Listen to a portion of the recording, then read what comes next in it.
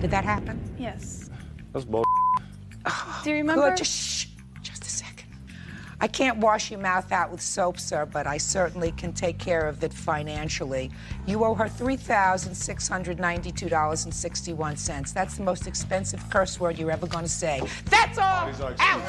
You are about to enter the courtroom of Judge Judith Scheindlin. The people are real. The cases are real. The rulings are final. This is her courtroom. This is Judge Judy. Parties on Sievertson versus Lusinski. Step forward, please. 20-year-old Emily Sievertson says her ex-boyfriend, 26-year-old Lance Lunzinski, owes her money he borrowed before they broke up. Lance says the money was a gift. Order. All rise. Quiet in the courtroom, please. All rise. Now, this is case number 379 on the calendar in the matter of Sievertson versus Lusinski. Parties have been sworn in, Judge. You may be seated, sir. Ma'am, have a seat. Why would you give him your credit card? I didn't give him my credit card. I purchased things for him on my credit card because we were in a relationship for a long time, and he said that he was going to pay me back. Did you live together? No. So you dated? Mm-hmm. Over what period of time? About 8 months. And tell me about the first time that you started putting things on your credit card. I guess we went to the mall, and he wanted to get, I think it was Sony PlayStation was the first thing that I got him. What's a Sony PlayStation? It's a video game system, and I got that for him because he said he really wanted it, and he said, you know, he couldn't come up with all the money at one time, so if I put on my credit card, he could come up with the monthly payments. Mr. Lunzinski, does that sound familiar to you? No, Your Honor. You remember this video game? I never asked for anything. They were gifts. Tell me about being at the mall, sir. I went to the mall. She surprised me, talking about she wasn't going to tell me anything what we were going to do at the mall. But, you know, she had all that inside of her, what she wanted to, you know, buy me. So we went out. She bought me a Sony PlayStation. She took it in her responsibility to where she wanted to go out, you know. I mean, they're gifts. I didn't ask her to buy them. She knew that I wanted them. I just asked you about one thing, sir. And you go and give me a whole song and dance. You ever hear the expression, me think the gentleman protests too much? Did you ever hear that? Charles Schultz didn't say that. What next, madam? The car, my car. I was out of town on a business trip with my father, and my car was parked at his house. And I did mention that I did want to sell my car, but I needed to get at least $900 for it because I still owed that money on it. So I guess someone was driving by his house and said that they wanted to buy it, and so Lance sold the car to this guy that I didn't even know for, he said $1,000. So I said, okay, that's fine, you know, I'll do everything when I get back. So what happened? Nothing happened with that. I kept calling him, and the guy that bought the car changed. How could he buy a car without you signing over your certificate? That's what I don't... How could somebody buy a car without you signing over the certificate of title? I don't know. Where's the certificate of title for your car? It wasn't in my name because I was going to get the title when I finished paying it off. So I have... Whose name was it in? In the person I bought it from, Dolores. So the car wasn't in your name? Right, because I needed to finish paying it off. How did you sell a car that belonged to Dolores? Well, if I can say one thing. No. Answer my question. How did I sell a car? How do you sell a car to somebody that No, that's a good belonged question. That's something to that, Dolores? Your Honor, I haven't figured out for the last 4 months. You know, the guy wanted to buy the car. He came to look at the car. I got a hold of her. She wanted to sell the car. And the guy was supposed to give me $600, which I couldn't get $600 for the car. So the car had so many problems, you know, even though, I mean, I did something... How do you sell a car without a certificate of title? You mean he just gave you money and he took the car? How's he going to register a car without a certificate of title? I don't know, less paperwork is in the car, Your Honor. It has to be signed, sir. Yeah, I know, Your Honor. Madam, go to the police. I'm in the process of doing that. Go to the police. Don't tell me about this car. I think you two people are both whacked up. I really do. It suggests to me that you're both a little off. You go to the police, and you have the police get the car back. Did you get any money for it? Didn't you get any money for the car? What word didn't you understand, sir? Did Yeah, I you got get money, any and money for I the got car? money from the guy that bought the car, and I handed her $400. That's the only amount that he gave me that was affordable for him, even though he had to pay $600, which he was supposed to pay $200 more. And next thing you know, the car's in his name. And I'm not God. I don't know how he did that. Did he give you I don't any have a money? crystal Just ball. a minute. Did he give you any money? He gave me $400. And then I gave it back to him. What? Then I let him borrow it. Borrow it. When did you let him borrow it? I'm not sure. It was for car payments and groceries and stuff that he wanted because he said he was going to pay me back.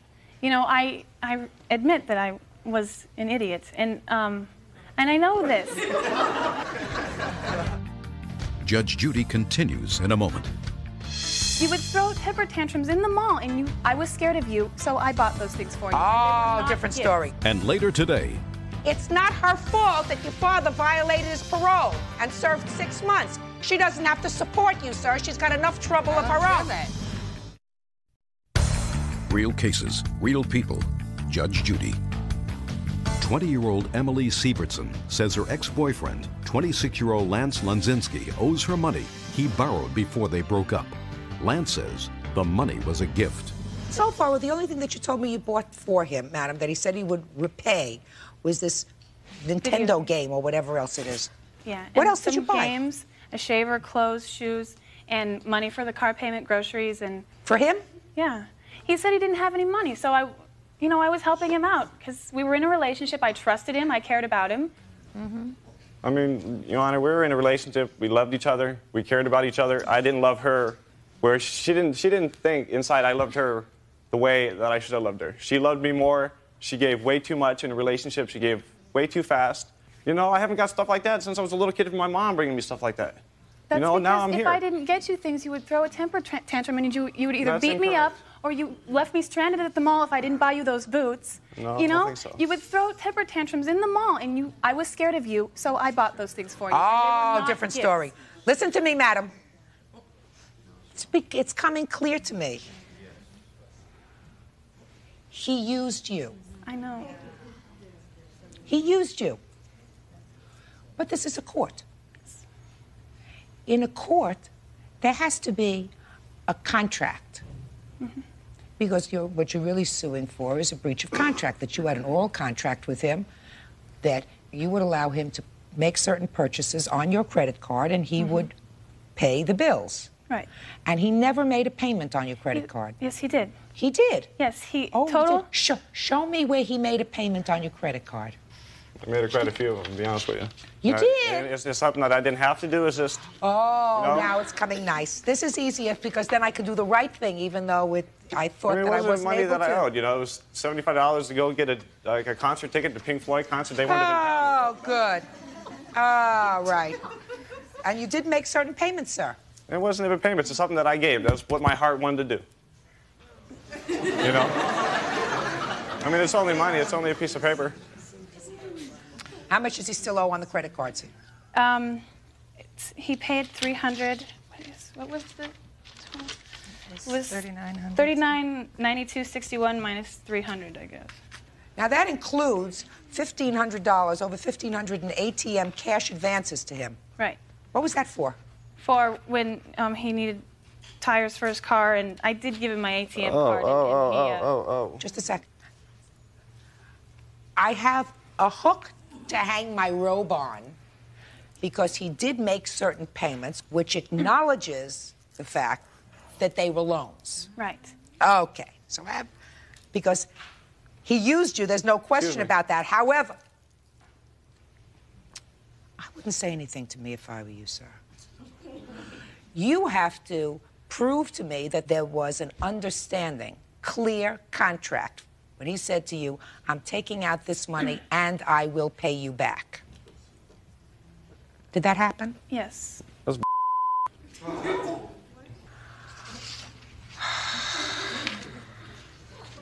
$1,573. I can't wash your mouth out with soap, sir, but I certainly can take care of it financially. You owe her $3,692.61. That's the most expensive curse word you're ever going to say. That's all! Bodies are Out! Step out. The back door to your right. I fell for his scam. He's been doing it a lot longer than I have, and you know, I cared for him. I cared for the family, you know, and I had a good time with you guys. It wasn't a scam. Versus Woodbridge. Step forward.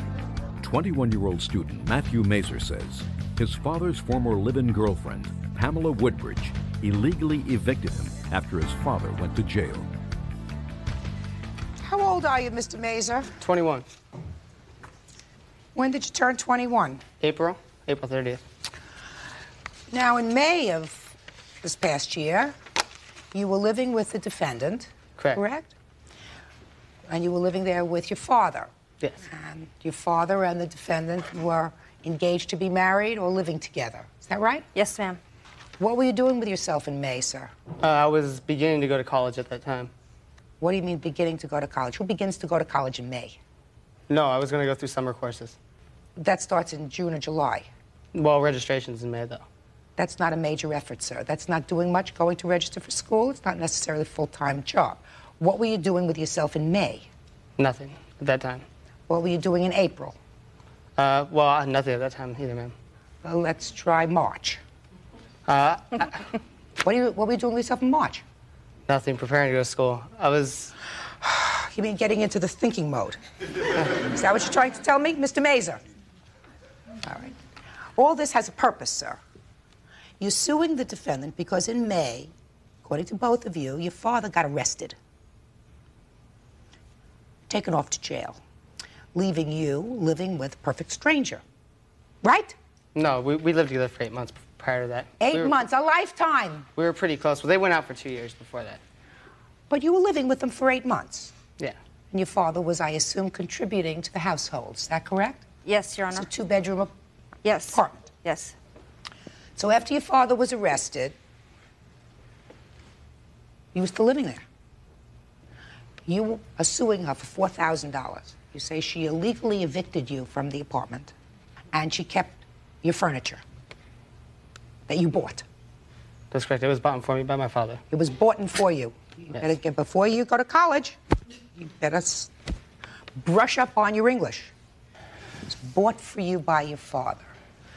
Now, what did you expect her to do, Mr. Mazur, when the person who was contributing to half the rent, I assume, half the utilities, is hauled off to jail, leaving her with a total biological stranger to support? Because you're on your way preparing yourself for college. What'd you expect her to do? Judge Judy continues in a moment. I got steroid psychosis because they tried to put me in remission. So I went crazy, and David kind of came into my life, and I didn't know he was a con artist. Real cases, real people. Judge Judy. Matthew Mazur claims his father's former live-in girlfriend, Pamela Woodbridge, illegally evicted him. Who are you? I'm his father. Terrific. Step up here. Mr. Mazur, how did you expect this lady to take care of business? When you I was taken into custody by the parole department based on some facts that the sheriff's department gave them, which So to you were date on they parole? never even filed on. So you were taken into custody on parole violation. Right. Did you spend any time in jail, sir? Yes, I did. How much time? 6 months. What arrangements did you make with the defendant to support the household while you were in jail? None. It was paid for through the first of the following month, and I didn't anticipate staying in jail very long. Okay. So she told you that you had to find another place to live because she needed a roommate who could afford to pay at least half the rent. That's correct. Sounds right to me. But he was on the lease. Who put your name on the lease? She did. Did you put his name on the lease? He's listed on the lease as a minor. Let me ask you this question. How long were you living in this apartment? I moved in on November 10th of 1996. And when did he move in? He moved in, I couldn't At put the him same on the time. lease. Right. Shh. At the same time. But I couldn't put him on the lease because David has been to prison 2 or 3 times for credit card fraud, and so his credit is ruined. Now, this young man moved in with you later. No, at the No, same he time. did move in at the same time as So well. you all moved into this apartment together. Right. Okay. Mr. Mazur, I assume you moved into this apartment and your arrangement was, because you told me that you did, that you were going to pay the expenses on the apartment. You paid the rent, you paid the utilities, correct? Right? That was your arrangement with this lady. Where had you lived before? I had a house in Dana Point, and in 1995, I got multiple sclerosis, and my husband of 11 years divorced me. And anyway, to make a long story short, I got steroid psychosis because they tried to put me in remission. So I went crazy, and David kind of came into my life, and I didn't know he was a con artist. He has scammed me out of $180,000. And I have my credit report right here to show. The question that I'm asking you, and that's all very interesting, is when you moved into this apartment, I assume your arrangement was, because you did it for some 6 months, that you would pay the bill, get hauled off to jail for 6 months, leaving her with the apartment. And Nobody would get hauled off to jail for 6 months, leaving her with the apartment. And Nobody to pay the rent. I had no, and no, your that's son. where you're wrong. I had $5,000 in cash with me at the time I was arrested. So what did you do with Which was it? to pay her attorney to fight for the custody of her children. That money was taken, and I have this document, was taken in by the Department of Corrections and mailed to me the following day to the jail. For what purpose, I don't know. But I did have... Did you get $5,000 from him? No, his parole officer told me that David did have, I think she said $4,000, and she asked him, did he want her to give it to me, and he said no. Just a minute. Do you have any proof to show me, Mr. Mazur, that you provided the defendant with $5,000 in order to cover the expenses of this apartment while you were away? Yes. Don't show me a lot of papers there. Show me where you turned over the money to the defendant to cover the expenses of the apartment. The apartment part was, here it is right here, $2,993. Let me see it. And the sheriff's department kept it. They said they could not give it to her because they Just a minute. arrested So me. the answer is she didn't get it. Yes. So what are you showing me this baloney for? She didn't get it. So what you're telling me is I should take your good intentions into consideration. No, she rented it, but what? The rent was paid to the end of the following month. All right. She doesn't have to keep your son there not working. Now, furniture. You had furniture? Well, David had gone out and bought a futon for Matthew on my credit card. Well, it may have been a joint credit card. Right. David was doing credit card roulette, basically. Judge Judy continues in a moment. He went out and bought a futon. Right. Is that the only piece of furniture that was bought specifically for Mr. Mazur Jr.? Yes. Okay. Now, there are other items. What other items, sir, do you say were bought by your father for you? Not really any other furniture, just a couple tables and... Tables? What yeah, tables? just like end tables. End tables? What end tables? Talk to me. His mother took those. What end tables? They're just glass end tables, brass. That your father bought for Brass his and glass. 20-year-old son? No, those were mine when I brought them there. Okay, so where are they? His mother took them. She came and picked up his things. Except the futon. Exactly. Which you paid Which for. I sold. Which you sold. Right. And which was on your credit card. Yes, ma'am. Or on a joint credit card. Right. Which he wasn't paying from jail. Right. Good. Excuse me, the insurance was paying for it. When she came down with MS, the insurance picked up all the bills. She virtually had no bills with the exception of the rent. So just a minute. Why should she have any bills? That wasn't your arrangement. Mr. Mazur. But there is an eviction process you go through in the state of California. You just don't throw somebody out and lock them out. Where's his mother? My mother, I can't live with her. She has cats, and I'm fatally allergic to them. So I can't live with my mother. Your mother has cats, sir. Yeah. I have no more time. This lawsuit is nonsense. Case is dismissed. Who are you? I was his girlfriend at the time, and he did have a job when he moved there. I was invited by them to go to school. That's why I went there. And they didn't have the money at the time to pay for me to go to school. Mr. Mazur, it's not her fault that your father violated his parole and served 6 months. She doesn't have to support you, sir. She's got enough trouble of her own. understand that. Goodbye. Parties are excused. You may step out. Judge Judy continues in a moment. Out the back door to your And right. on the next Judge Judy, It was a cold thing what she did to me. She threw me on the streets knowing I had no place to go. I mean, it was a really hard thing for me to deal with. I had to come up with nothing. I mean, I had half my clothes, nothing else. That's all I had when she threw me on the streets. I had to rent that room out because it's called survival.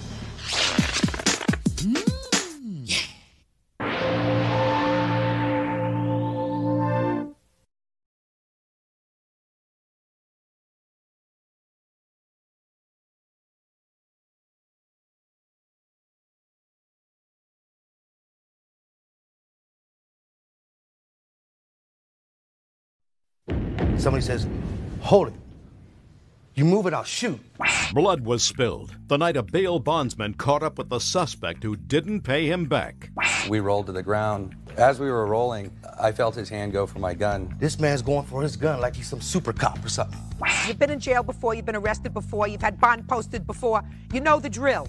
You are about to enter the courtroom of Judge Judith Scheinlin. The people are real. The cases are real. The rulings are final. This is her courtroom. This is Judge Judy. Parties on Wisenan versus Concepcion. Step forward, please. Bail bondsman Gene Wisenant claims Frank and Eleanor Concepcion owe him bail money and that Frank bit his finger when he tried to arrest him. Order, all rise. Quiet in the courtroom, please.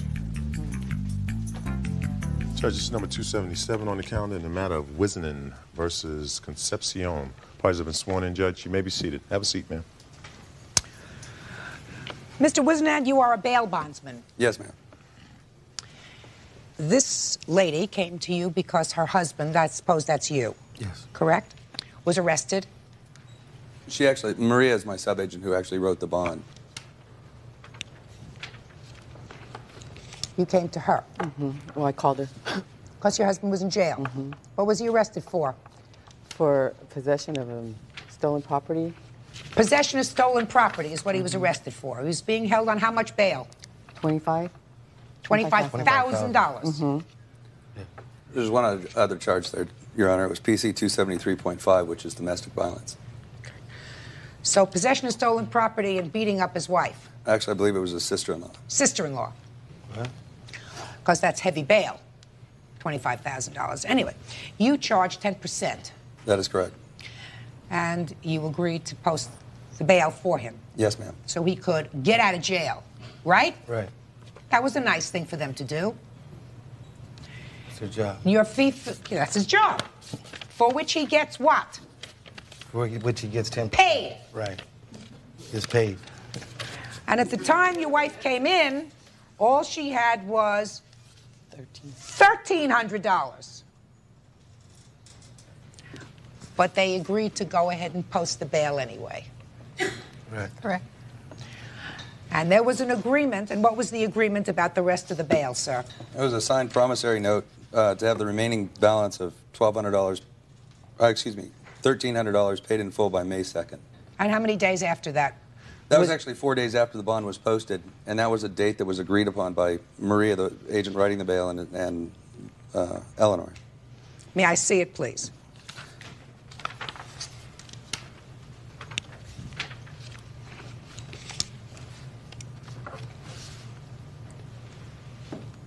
So, Miss Concepcion, you signed this promissory note to come in 4 days later and post the rest of the bail. Mm-hmm. Right? Right. Did you? I tried. That I didn't. No. You didn't? No. And you, sir, got out of jail. Yes. Did you go in and post the money? No, I didn't. I told her, directly, I told her, I said, there's no possible way that I'm going to be able to have that money for you. Now, is there a way that we can make arrangements for the balance? Payments such as, $200 a month. Just a second. These aren't your relatives. They're in business. But, Your Honor, she told me that if I had any problems making the payments, she could make arrangements. Correct. But when I had also spoken to her and we did the promissory note, I told her to tell me the date that she can come up with this money. So I gave her an option to either pay it off in full or do payment. And she told me that she could come up with the money by May 2nd, which was a couple days later. Okay. Now listen. The most important thing for you was to get your husband out of jail. Yeah. You signed this piece of paper that promised that you would make the payment to the bail bondsman, who stands to lose all the money, right? Yes, ma'am. Not just this little bit of money, but $25,000. That is correct. Because you are ensuring that he's going to show up and do the right thing. Yes, ma'am. That's his business. Okay. So you got what you needed momentarily, which was to get out of jail. You promised whatever you had to promise, and then you didn't pay it. How many times have you been arrested? Can't try to count on one hand. No. How I many haven't been times? arrested that many times. So you know the drill. Not really. Are you sure you do? How old are you? 37. You've been arrested more than 3 times, sir? Make sure you tell me the truth. Actually about 3 times. Yeah, the money issue was actually secondary on... I know. Okay. Because your lawsuit says that he didn't show up. To sign the paperwork, that is correct. To sign the paperwork, and he was supposed to. There's also That's another. this other form. Can I see that, please? His wife signed. Sorry.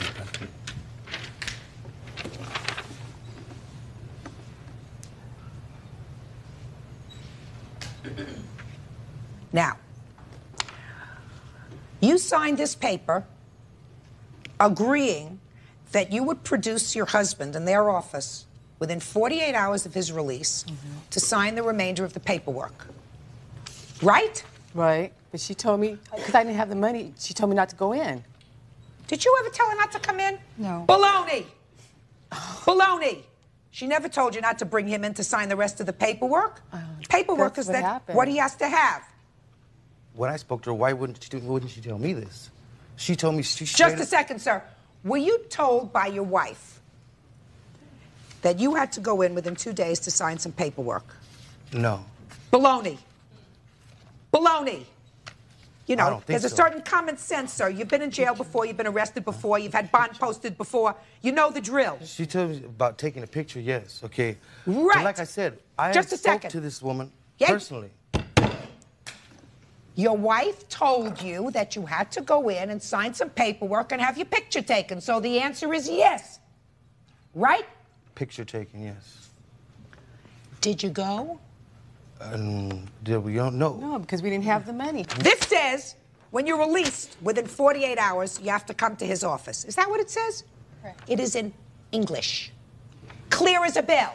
So don't tell me about going to court the next I understand that, but she told us not to come in because we're making a trip for nothing. Verbally. I would call her and she would tell me she would come in the next day. There was no one. She never ever came in. I kept calling, telling me that her check or whatever, for which reasons, she didn't have the money. And I told her, okay, if you don't have the money, come in and we can make payment arrangements. You told me you were going to arrest me. Come in. Hey, if the paper on the agreement said, on that agreement that we just handed to you, said if he didn't come in within 48 hours, then we could arrest him. Judge Judy continues in a moment. He's trying to put his finger in my eye. Instinct, I bite on that finger. Real cases, real people. Judge Judy. Bail bondsman Gene Wisenant says Frank Concepcion owes him bail money. When Gene went to collect, Frank says there was an altercation over a gun. Tell me what happened when you went to arrest him. Here we go. There were 2 times. The first night was on a Wednesday, the 14th, I believe. I went to the mother-in-law's house, which was listed as his residential address. I went there, I saw Eleanor, and I saw his mother-in-law, and a number of other people there. I went through the house, he wasn't there. Gave Eleanor and her mother my business cards with instructions to have Frank call me when he came back in. You're a liar, man. Shh. Hey, I want you to be quiet, sir. Don't talk to him. You're going to have a chance to speak. How much after you posted the bail for him did you go to effectuate the arrest? About 2.5 weeks, almost 3 weeks. Okay. And in that 2.5 to 3 weeks' time, had he come in to make any payment whatsoever? No, ma'am. As a matter of fact, Had his wife come in to make any payment whatsoever? No, ma'am. Okay. So you went to arrest him. And tell me what happened when you got there. Got to the house. We were watching the house. Maria was the driver. I was going to effect the arrest. I had Maria move the car. I was standing in the shadow next to the side of the house when Maria pulled to the light to square the block and come back on a different location. Frank's, as I find out later, it was Frank's younger brother comes out, sees her pull away, yells something out. Frank goes running across the street, out to the front door, across the street to his parked car. That is correct. I yelled out his name. I yelled his name again and ordered him to stop. He turned around, looked over his shoulder at me, ran back towards the house. I stopped him in the driveway, side of the house in the side driveway. We rolled to the ground. As we were rolling, I felt his hand go for my gun. I clamped his hand. At that point, I basically gave up on the encounter. My whole goal, my whole purpose in life at that point was to hold the gun in the holster, not allow the gun to get released, get out. I had his left hand clamped to my gun and my gun pressed down in the holster. He was able to straddle my body, get his right hand around my throat. Tell the truth now. I'm going to throw you out of the courtroom. Take your hands out of your pockets and be quiet. You're going to have your opportunity, sir, to tell me your version of the story. How many times do I have to tell you that? Okay, continue. He's got his hand on my throat and his other hand on my gun. I put my hand up to his head. I can still feel the ridge of his eye socket under my thumb, with the intention of rolling my thumb in. I rolled my hand down across his face to rock his head back and force him off of me. When my hand came down across his face, he clamped down on my left index finger. Still have a scar on each side. He clamped down. I felt his jaw rake across it. His brother then got up to my right side. I felt his brother pry at my hand on the gun, and either I hit him with my elbow or I kneed him with my knee. Must be his auntie. My hand got free at that point. Do me a favor. Would you stand behind him? Because I want to get this case over with, so I don't want to throw him out of the courtroom. But maybe your presence is there, Officer Byrd, will remind him to keep his mouth shut until it's his turn. I don't think so. Go ahead. When he yelled out, I was able to get my hand free. I pried his hand off my throat. At that point, I guess he felt he was losing control. He tried to stand up. Because I was holding both of his hands, he pulled me up as well. His brother put up both his hands on my chest and pushed me back to the ground. Struck me, trying to hit my groin, missing. Frank got up, took 2 or 3 steps. I either pushed or punched his brother again to get him off of me. Frank took a step back and yelled, "Don't hit my brother." I was able to get up. Frank ran to his car across the street. Maria was parked in the middle of the street on the phone with the local police department. She witnessed the whole thing. Frank got away that night, and then I went straight from there. Police officer responded about 10 or 15 minutes later, took a report, and I went directly to the emergency room to get medical care for my finger. So the remainder of your lawsuit is for the bite? The bite, yes, ma'am. Okay, now it's your turn. Okay, first of all, we talked on the phone, and this is after 2 weeks. We spoke on the phone. I have not yet even spoke to this man. I spoke to her, and her and my wife were talking. We agreed to come down to their office at that evening. The call was about 4 o'clock. We agreed to be there about 8 o'clock. I left the house. I told her, I said, we'll go down there, meet me down there at 8 o'clock. I have to go to my father's and run some errands, okay, for my father. Okay, this was at my father's place. Okay, he came,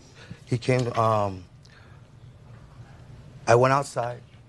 I was leaving after I ran the errands for my father, okay. This was nighttime already, it was dark. I go to my car, it was parked across the street, okay. As I'm going across the street, it's dark too, there's not many lights out there. Now, he's hiding behind a bush, okay. All of a sudden, I'm walking across the street, I'm in the middle of the street, and somebody says, "Hold it. You move it, I'll shoot." He got his .357 out, pointing right at me, okay. And I look at him. I don't know who he is. He never identified himself at all, okay. I don't know who the heck. He could be trying to rob me, you know. I run, I take off. As I'm running back towards my place, okay, the garage, I turn around, because he's right behind me. I turn around and smack him one, okay. Then I pick him up and I throw him body slam him on my garage. Okay, at this point, he's going for his gun again. Now, when he goes for his gun, I put my elbow up in his throat, okay, and I'm grabbing for the gun, because I'm going to take it from him before he shoots me. Judge Judy continues in a moment. You're wrong about that. I'm wrong. I was wrong once in Your Honor, 1947. You're wrong again in 1998. Real cases, real people. Judge Judy. Bail bondsman Gene Wisenant says Frank Concepcion tried to jump bail. When he tried to collect, an altercation ensued. Just tell me your version of what happened that day. This man's going for his gun like it was the thing to do, like he's some super cop or something. You ain't about nothing, though. But I'm going to tell you, okay, because I'm going for his gun. I'm going for his gun, all right? And this time he's got, like he said, he's trying to put his finger in my eyes. Instinct, I bite on that finger, all right? Then I pull the gun out from his holster and toss it in the bush. Now, I don't want some accident to happen because this guy's acting like a fool out. Would just pull out his gun, you know, like he thinks he can do this. I haven't jumped bail. I haven't missed my court date. I haven't even had my court date yet. And he's coming at me with a gun? Okay. Now, I have a couple of questions for you, sir. You were running errands for your father, and you were supposed to be at his office. Shut up! Just pay attention to me. Okay. You were supposed to be at his office at 8 o'clock. That was the plan. That's what you told me, correct? Right, correct. Did you go to his office at 8 o'clock? The answer is either yes or no. No. Right. Because when he came to your house, it was after 8 o'clock, correct? No, it was before 8 What o'clock. time? What time? 7:30, 20 till. But he had came Just to the a house second. before Just me. a sec. Hey, I was there. just answer my... Listen was to me. there. Listen to me. Truth of the matter is, the two of you had absolutely no intention of going to his office Yes, at I 8 o'clock. did. I was going. Yeah, It only you- takes 15 minutes to get there. Oh, baloney. They had no intentions of meeting us at their office. It was all set up. Listen to me. It may have been a setup, but you had no intention of going there, paying the money, and having your picture taken, and It filling wasn't out the about rest of the paying paper. money. It wasn't about paying money. It's It about was making about a signing check. a contract to pay $200 a month. Right. All right. For the rebalance. Okay, of the let's go. Let's finish up that. And let me get to the next thing that's troubling me about your version of this story, sir.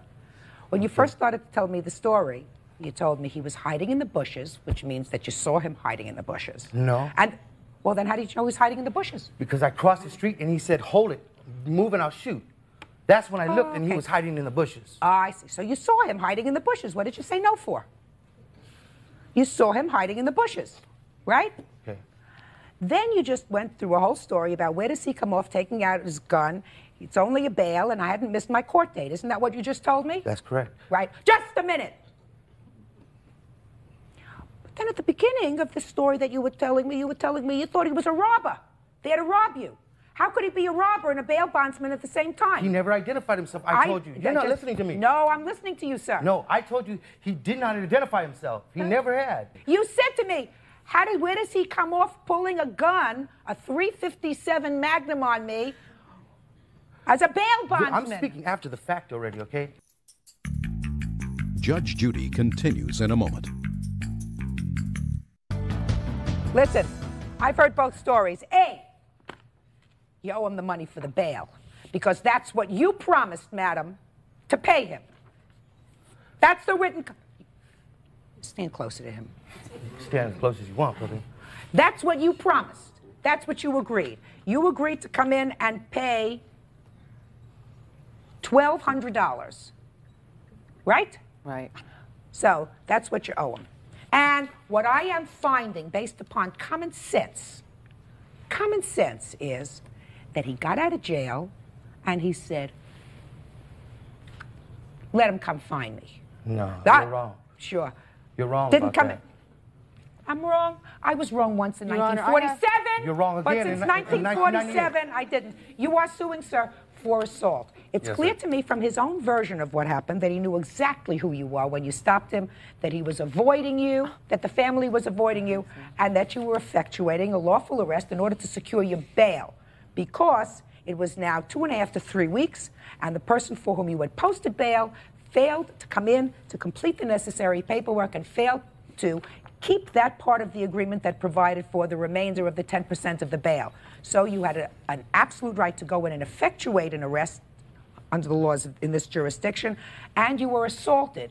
And I believe that he knew who you were, that what he should have done was stop immediately. He did not do that.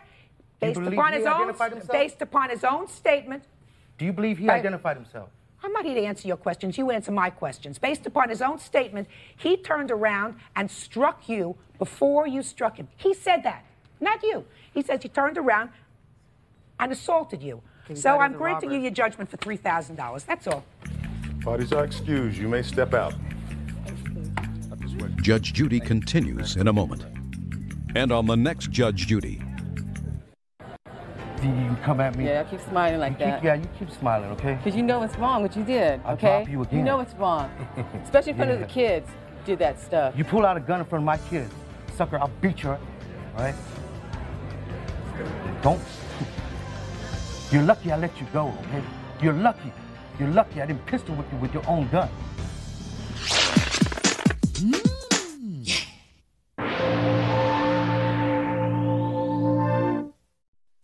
This is a lady who, I assume, was a little lonely.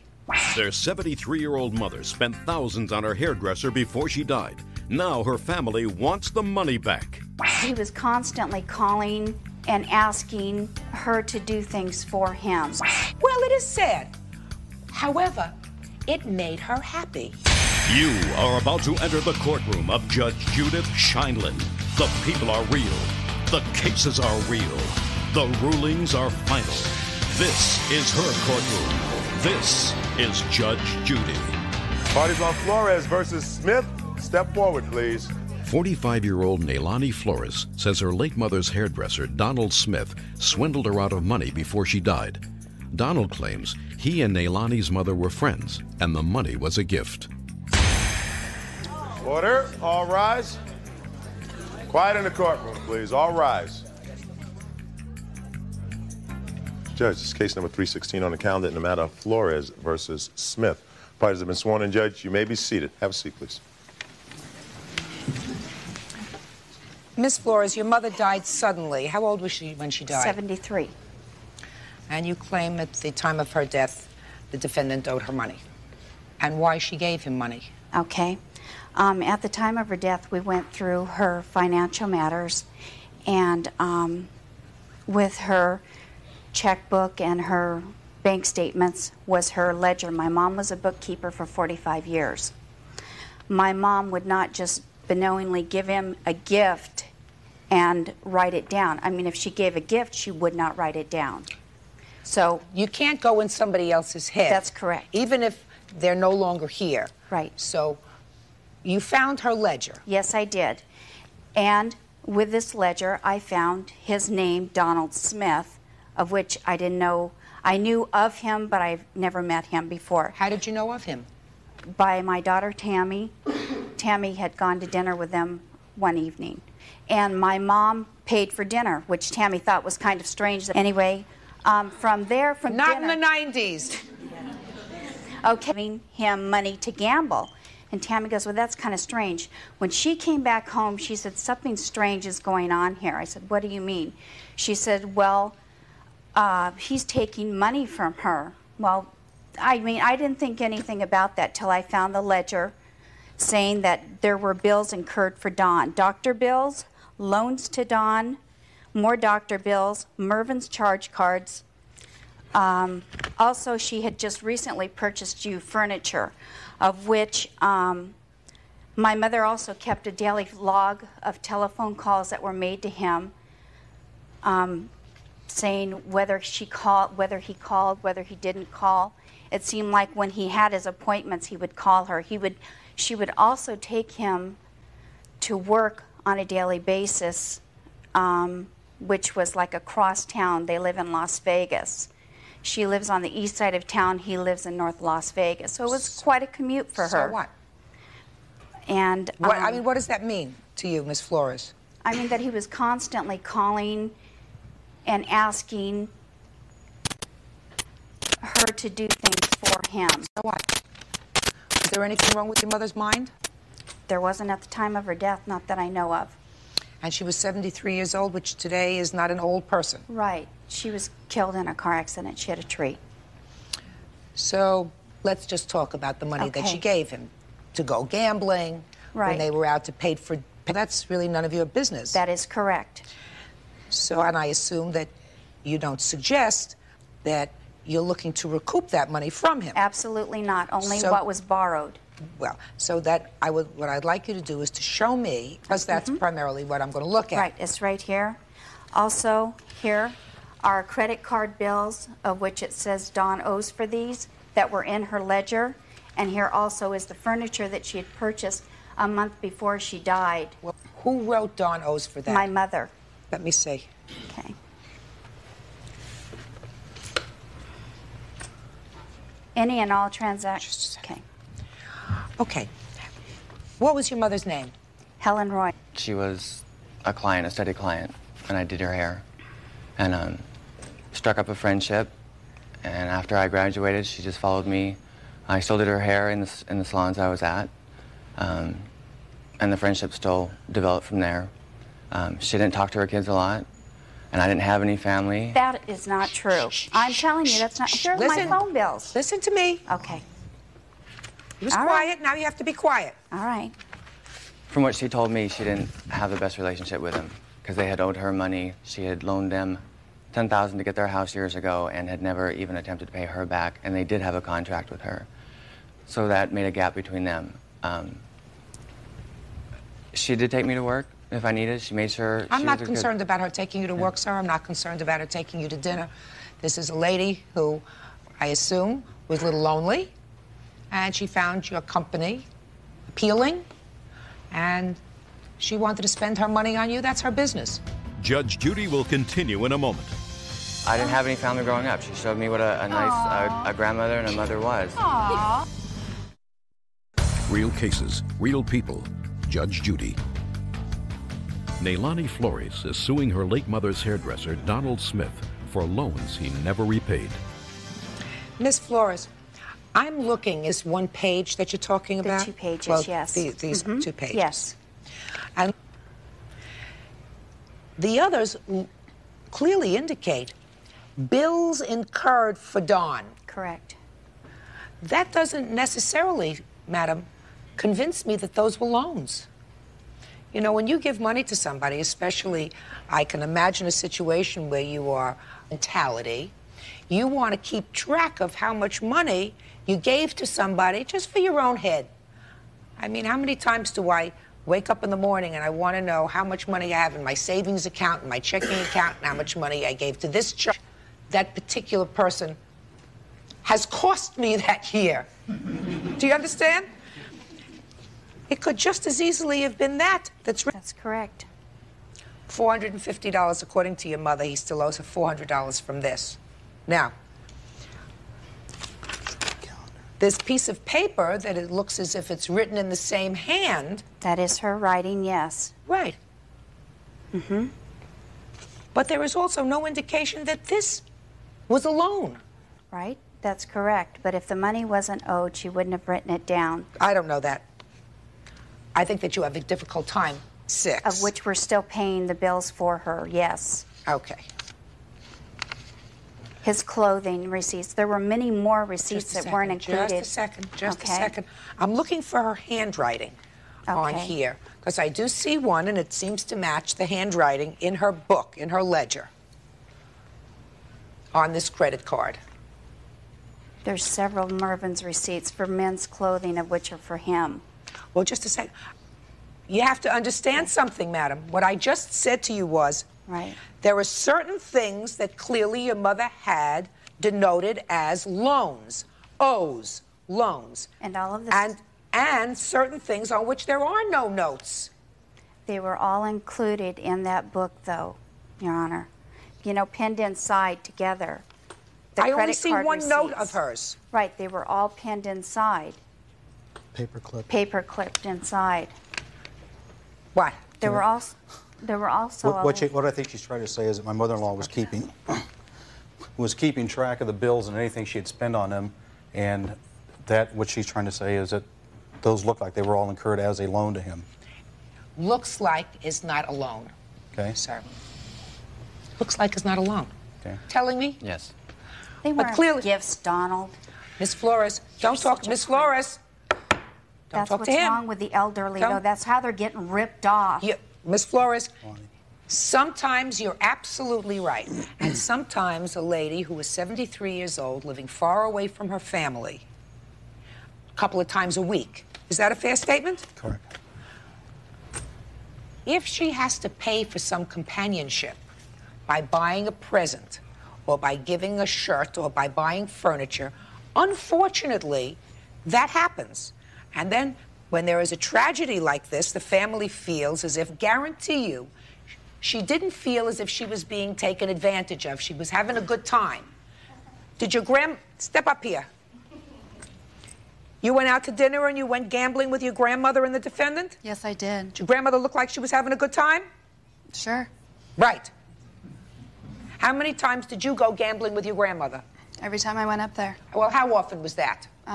Once every couple months. Whenever I made it up to Vegas, I'd go. So once every couple of months, you took Grandma out for a spin. Yes, how many I times did you go gambling with Grandma? Usually once a week. I took Grandma. Grandma didn't take me. Just it doesn't. It's her money. Judge Judy will continue in a moment. As you can see, she started out with $35,000 in the bank. 2 years later, she depleted her savings. You make me nauseous. If this camera went on, I swear to God, my dad would knock me out. I swear to God. Real cases, real people. Judge Judy. Neilani Flores is suing her late mother's hairdresser, Donald Smith, claiming he swindled her out of thousands of dollars before she died. You're not responsible for your mother's debts. You know darn well that you're not under the law. So if you have to pay out any money for her, it's being paid out of her money. What money? There's no money left. Then if there's no money left, madam, then you don't have to pay anymore because children and grandchildren are not liable for the debts of their parents. I am certain that your lawyer told you that. This is her money. If she wants to go gambling with him and give him money 5 nights a week because that makes her happy, it may not be smart, it may not be preserving her estate, but she's lonely and she's not going to live for every 2 months while when her granddaughter decides to come up and pay her a visit and take her out to dinner and gambling. That doesn't mean he's necessarily a nice person. I'm not even suggesting that to you. And I'm not suggesting that he didn't take advantage of her. He probably did. I think so, too. Absolutely. I know. Why not? A lot of people take advantage of the elderly. That's sad. Well, it is sad. However, it made her happy. Why was she paying his rent if he had However, a job? it made your grandmother happy. If she didn't want to do it, she wouldn't have done it. She was of sound mind, and if she had to pay for an occasional escort, which is what he was, and he said that they were really good friends. Bull. However, if she had to pay for it so that she had company a couple of times a week, that made her happy. Why are you complaining now? Because we're paying for his bills. No, you're not. What do you mean you're paying? Because in the will, it stated my mom is the executor of the will. So any monies be paid out for any of her expenses be paid out of that. So we did What's your first name? Tammy. Are you dumb? No, I'm not. Well, then let me tell you something. What you're saying to me is I tried to explain it to you. Because your mother is the executrix of your grandmother's will, she does not have to go to her bank account, her personal bank account, and pay 1 sou for your grandmother's debts. The only money that can be used to pay for your grandmother's debts is your grandmother's money, which is not your money, no matter what you think. It is not your money. There may not be anything left for you after you pay the debts, but you 3 people do not have to dig into your own. It was your grandmother's money, and she could do whatever she diddly pleases with it, and it pleased her. It gave her a certain amount of pleasure to sport him around. I don't know why, but it did. Now that I've taken care of that area, now I talk to you. So there were certain things clearly here that she indicated you owed her. Nothing that she gave, it was all gifts. That's not true. That's clearly not true. If it was as a loan, there would have been a contract made that I would have signed. Are you kidding me? Are you kidding me? No, I'm not. The $450 was I was in between jobs and she helped me out with the rent. I paid back the first payment of $40, and when I gave her that $40, she looked at me and says, "That's all I wanted to know was that you made the effort." She goes, "Forget about the rest." Well, but that's not what it says here. That was a loan. Because that's what she is about this furniture. How'd you get the furniture? That was delivered to me, my understanding, as a housewarming and a birthday present. I moved into a house I'm renting with my companion. It was a month of my birthday also. She wanted to go to a furniture store. She was asking me what I liked. I can understand buying you... After I'd moved in, what I had picked... some clothes. I can understand taking you out to dinner. I can understand even giving you some gambling money when you go out. I don't have a problem with that. They may have a problem with $1,379 for furniture for you and your companion. That was her choice. It was not asked of her. That's what she wanted to do. No, I don't believe that. I don't believe that. That doesn't sit right with me. You have two men who live together, both employed, and there comes a point where certain things she wants to buy you, some clothes, she wants to take you out for dinner, she wants to make sure she has some company. But then there comes a point when it's sort of sickening. This is sort of sickening. Why? Why? That was her choice. We didn't ask. I didn't ask. I don't believe you. Did you just happen to be home when the furniture was delivered? No, I was at work. I had to go home. No, I did not know it was going to be delivered that day. You're full of baloney. She also paid Called me and I had to go down. That didn't answer my question. It's not marked alone. Judge Judy is ready to rule.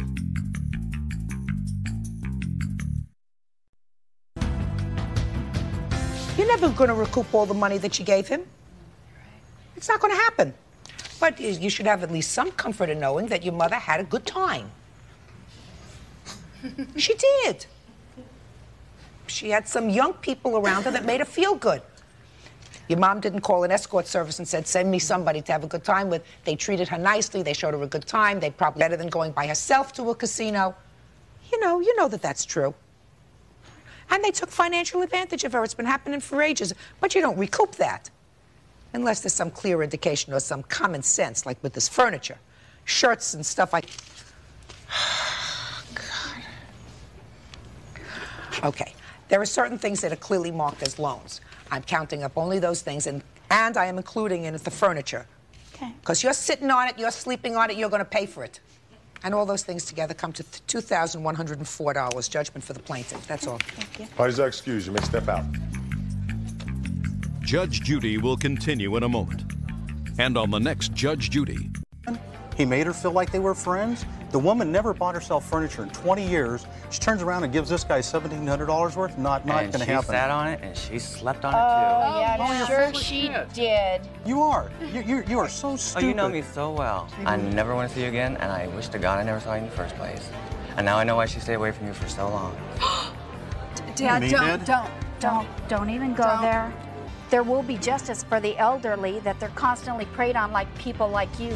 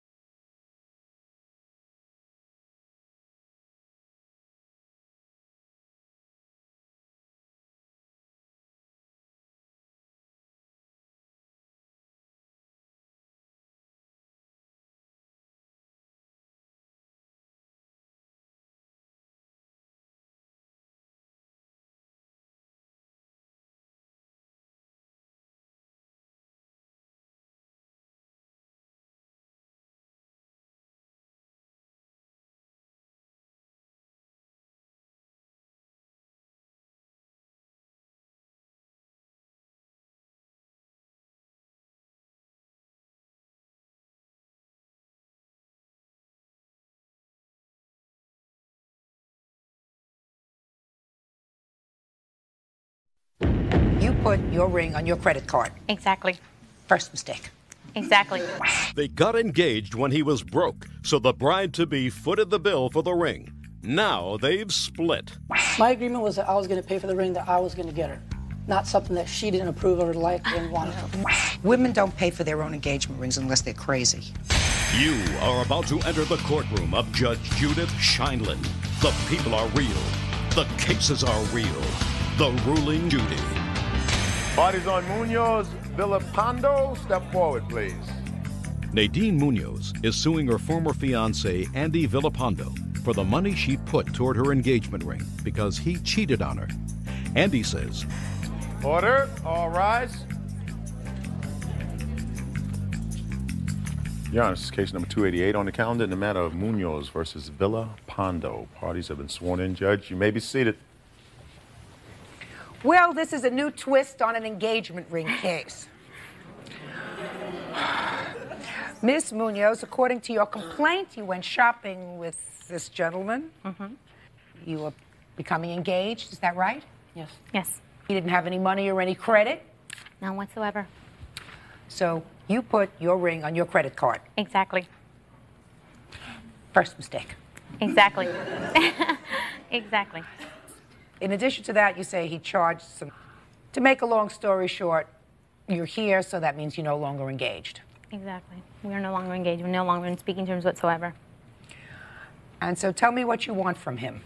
I want him to pay half of the engagement ring that...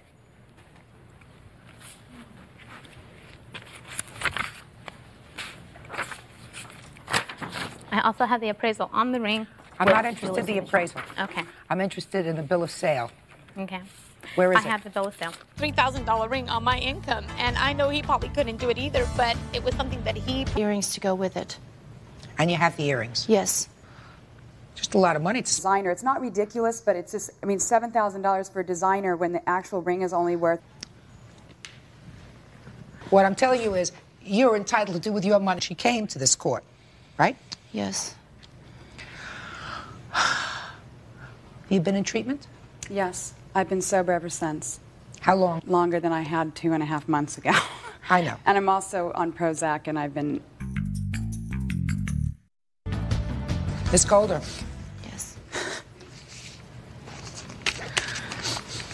She hasn't had a good time. You've been a friend for a long time. I'm going to give you 5 that too. She feels terrible, and she didn't know what to do. It was either taking your jewelry, or not can be, are despicable pun scum. Afraid.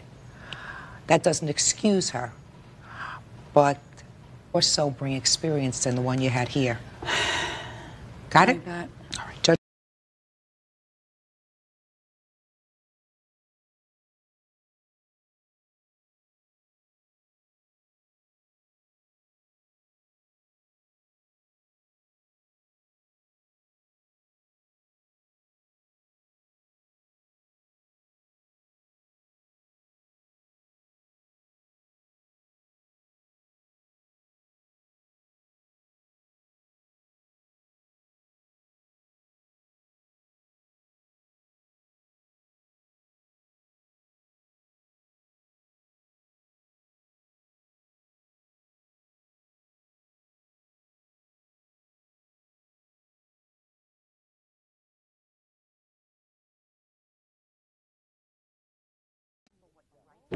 You know, you gotta remember what you write down, Mr. Barth.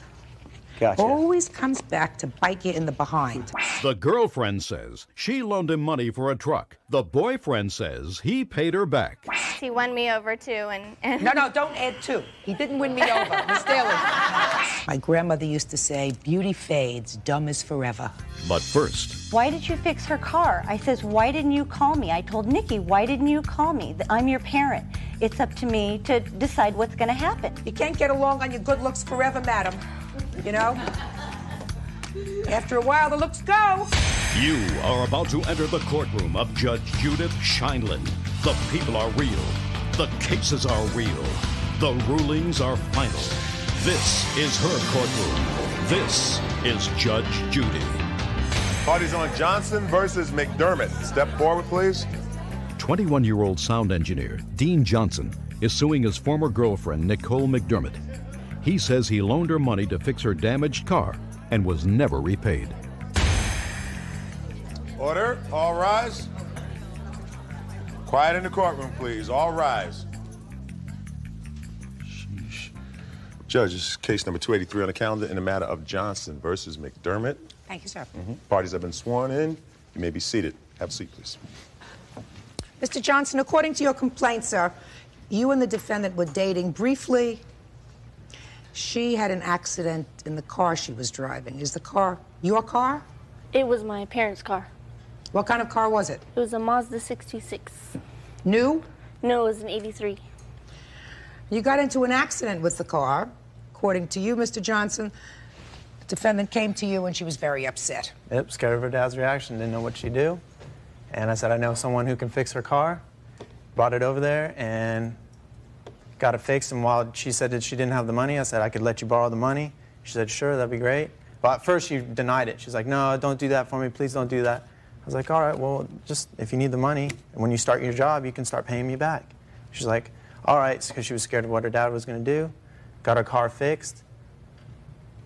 2 days later, after that, she split on me in so many words, like our relationship ended. And for about 1.5 years, I tried getting in contact with her maybe like 10 times in a total of 1.5 years, and I never got a response back to her. Mr. Johnson, let's go back a little bit because you sort of fluffed over this oral contract that you had with her that you're suing on, sir. She came to your house and she said she was very upset. Well, she was crying and stuff. She didn't So know what she far, was he's going to do. correct. She did not know what she was going to do. So far, he's correct. She's correct to the point where he just said that he said he'd lend me the money, and he never said that. He told me that he had a friend that owed him favors and that he would get it fixed. And I said... Yeah, for cheaper. No, you never Don't said interrupt. that. Go ahead. And so I was like, I was really scared. I was in shock. I just got in an accident. And I said, no, because I don't have money to get it fixed. I'm just going to have to tell my dad. And then he didn't want me to get in trouble. So he said, no, we'll get it fixed. So we took it to the shop, got it fixed. When you took it to the shop, was there any discussion about $600? Not until he was going to get it fixed, and then the guy said it'll be $600. So there was discussion about $600. Yes. So. And then Dino, I looked at Dino, and he said, no, they're going to take care of it. Because he said the guy owed him a lot of favors. That's not true. But then I did not, it didn't hit me until we were on our way home, and I asked him who's going to pay for it. And he said, I will. And I said, no, I don't want you to pay for it. Take it out of the shop. And he didn't. And so you said to him, take it out of the shop? Yeah, I asked him to call them. And he said what? He said, no, don't worry about it. They'll take care of it. So you didn't say to him, take me right back to the shop and let's get it out of the shop? I asked him to. I said, But he take didn't. me over there or call them. And he didn't. But then there came a time when you went back and picked up this car. Mm-hmm. Is that right? Yes. A fixed car? Yes. Did you pay for the car, sir? Yes, I did. $600. She was there. Let me see proof of that.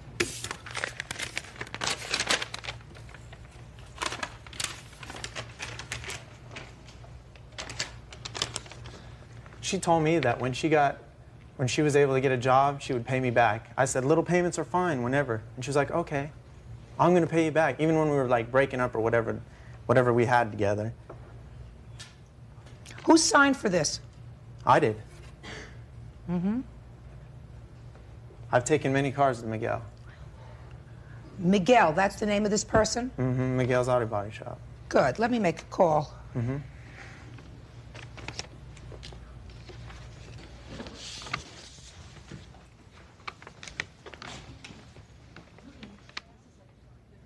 Is this Miguel? Miguel, this is Judge Judy Scheindlin. Do you know who I am? Well, I'm a judge who is hearing a case that has something to do with your auto body shop. And I have a couple of questions to ask you. Do you have a moment for me? Good. Do you know someone by the name of Dino Johnson? Yes. He says he's brought many customers to your shop. And This has to do with a car that was brought to you, a 1983 Mazda in 1995. He says he came in with a young woman who had been in an accident with her car. Yes? Well, could you tell me what you remember about that, sir?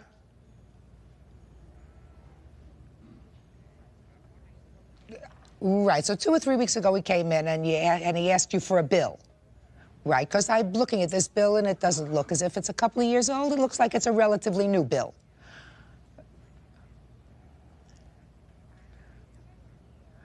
And it says here, sir, there's something that's circled, and it said that you were paid in cash. So how did you know it was $600? Is not an answer, Miguel. Okay, Miguel, you've been very cooperative. Thank you very much, sir. Bye-bye.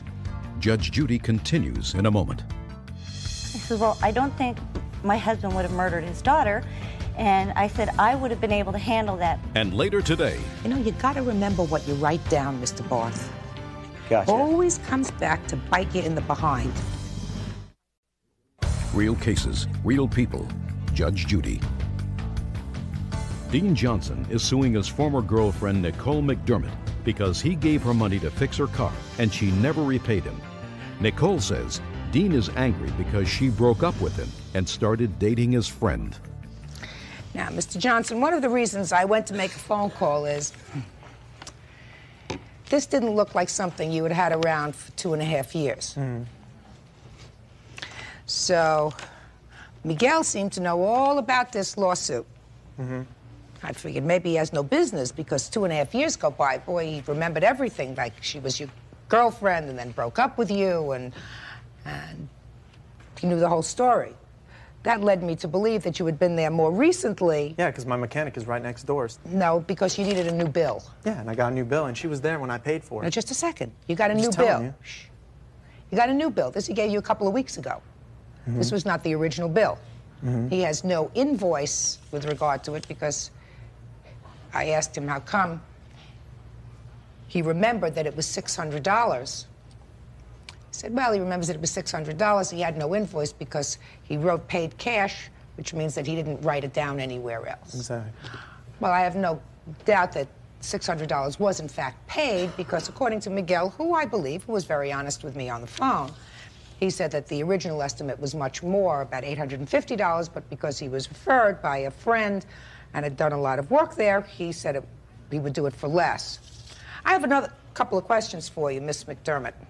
You say you rear-ended this car and you had hundreds of dollars worth of damage on your car. What happened to the other car? The other car, it was a Ford Explorer. There was only a small scratch, and it was a rental car, so they didn't care. So he didn't care? No, so nothing happened to it. Did you ultimately tell your father about this? Yes, I did. When? I told him approximately, he found out, and then I told him about 2 months after it happened. Are you working? Yes. You have to pay for this. It's reasonable, right? He was being a nice guy. See, he told me I didn't have to worry about paying him back.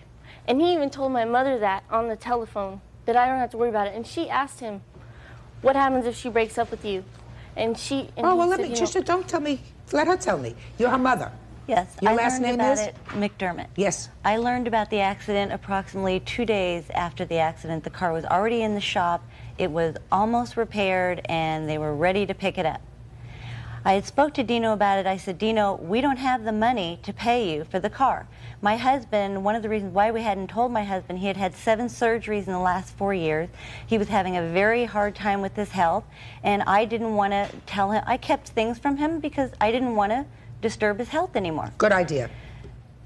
But I told Dino, I said, Dino, why did you fix her car? I says, why didn't you call me? I told Nikki, why didn't you call me? I'm your parent. It's up to me to decide what's going to happen. He says, well, she couldn't have driven it that way and her father would have gotten really mad. I says, well, he said her father would have killed her. I says, well, I don't think my husband would have murdered his daughter. And I said, I would have been able to handle that. I said, she would have either, one, had to have driven the car like it was, if it was drivable. I never saw it. I said, or found alternate transportation. He says, don't worry about it. She doesn't have to pay me back. And it was like I a told her done she deal. didn't have to pay me back right away. It As soon as wasn't- she got a job, because she wasn't working at the time. I said, even $20, Miss McDermott. $10 here and Miss there, that'd be McDermott, fine. listen to me. You have to teach your daughter responsibility. How old is she? She'll be 20. And so this happened 2.5 years ago, so she wasn't quite 18, correct? Right. Well, then you have to teach her responsibility. I can understand that. 17 years old, still a baby, they do a lot of stupid things. But she was in an accident with the car. And if you're in an accident, you have to bear responsibility for taking care of it. I can understand her boyfriend at that time saying, listen, don't worry about it, you're not working, you know, I don't want you to get in trouble with your father, I will help you out. But then within a relatively short period of time, they weren't a couple anymore. Don't you think it's the responsible thing for your daughter to do? To pay her debts? Don't you think so? Sure it is. Now, but you have another problem, Mr. Johnson. Judge Judy will continue in a moment. And later today, My grandmother used to say, beauty fades, dumb is forever. real cases, real people. Judge Judy. Dean Johnson says his former girlfriend, Nicole McDermott, borrowed money to fix her car and never paid him back. Nicole claims the money was a gift. You have another problem, Mr. Johnson. How old are you, sir? 21. So you were over 18 when you made this arrangement with Miss McDermott, Yes. and she was under 18. Mm-hmm. Is that right? I believe so. I wasn't exactly sure of her age. How old were you? I was. I think she just turned I think 18. I just turned 18. You did just turn 18. Are you lucky? Because if she were under 18, she couldn't make a contract with you, even a verbal one. You understand that? I do now. She can't be bound by it. She can't be sued on it. But if she were it was over 18, then she has reached her majority. Miss McDermott, you have to take care of your bills. You drive a car, there are expenses. You have an accident, you have to pay for them. That's why I didn't want him to fix my car. But he fixed it, madam. And you're over 18, and you were sitting in the car, and nobody said you had to leave the car there. It was drivable. You could have said, forget it. I don't have the money. I'm going to deal with my father. You didn't do that. Don't take advantage of a situation. How much after this did you two break up?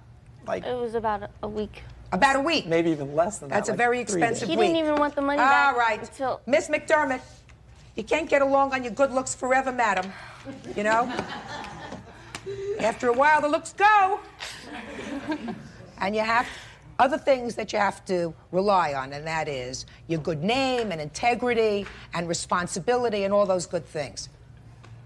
Now, if you two had ended up an item, you got married and whatever, if he came to me 20 years later and said to me, she owes me $600 for the car, I would have shown him the door. But he did this because he cared for you. So, you're supposed to do the right thing. And the right thing is to pay him back his money. Judgment for the plaintiff in the amount of $600. Parties are excused. You may step out. Back good to your right. And now the next case. Bodies on Daly versus Barth. Step forward, please. 29-year-old Christina Daly says she loaned her ex-boyfriend, Matthew Barth, money to buy a truck, which he never repaid. Matthew claims he sold the truck and gave Christina the money, making them even. A long time ago, Yes. he was your boyfriend. Yes. And these papers say that while he was your boyfriend, he needed a truck, Yes.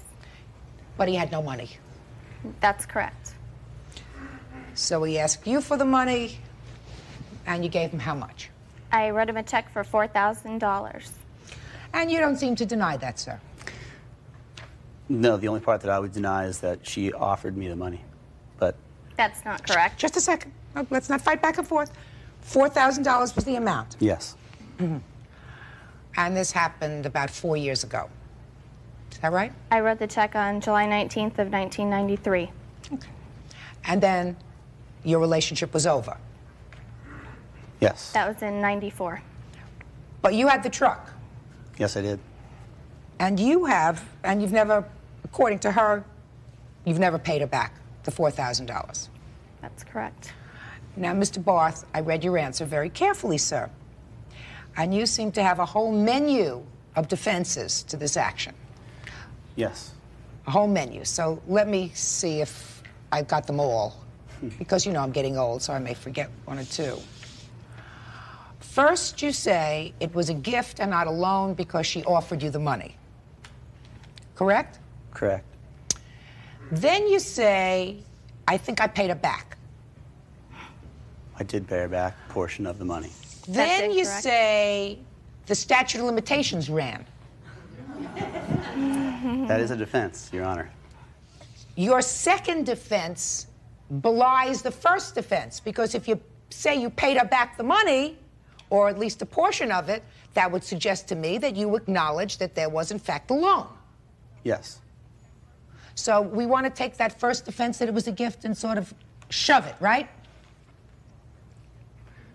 Okay, well, gift and then offering the money, but under terms, I would probably believe that I would have to pay her back the money. So as a gift is something you don't pay back. Did you understand that? So I guess. Let's do this again very slowly, Mr. Barth. Why don't you try again with me in English? Okay, it was a loan, and I accepted the loan. Perfect. Thank you. Now, $4,000. And you say you paid her back. Yes. Tell me about it. Well, at the termination of the relationship, yes, I had to sell the truck. Why is that? Because in order for me to get any kind of ground to pay her back, I have to come up with some money to pay her back. Yeah. So I sold the truck. And I paid her back what I received for the truck. That's not correct, Your Honor. Just a second. So you say that when you broke up, in order to be able to pay her back for this loan, which you felt obligated to do, you sold the truck and gave her back the money. Yes. How much did you give her back? $2,500. And that was the reason. Is that correct? Yes. Uh-huh. You know, you got to remember what you write down, Mr. Barth. Gotcha. Always comes back to bite you in the behind. All right? I sold the truck shortly thereafter. The intent was to dissolve anything that would link us together. Mm-hmm.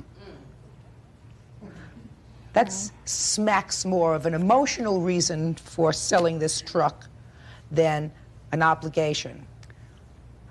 So, let us assume for the moment, sir, let us assume for the moment that I believed you, which I don't. Unless you have proof, of course, of the check that you gave her. No. Oh, of course not. Don't. What happened to the other $1,500? $1,500, the truck wasn't worth what it was originally worth. So Well, since when did she become a partner in your misfortune? You bought the truck for $4,000. If you acknowledge that you made a loan, $4,000, and you sold it for $2,500, she didn't become a partner in your loss. Oh. Now, did you ask him for this money? Yes, I did. On several occasions, I've asked him for the money. And how he would respond to me was, I would love to pay you the money back, but I do not have the money. And I believed Matt because we were together for 2.5 years and Matt never had any money. And so I believed him when he told me that, and I trusted him when he told me. He's got a great smile. He's very charming. Yes, he won me over too. And No, don't add to. He didn't win me over, Miss Daly. Miss Daly, didn't win me over, madam. Okay, well, you're smarter than I. Judge Judy is ready to rule.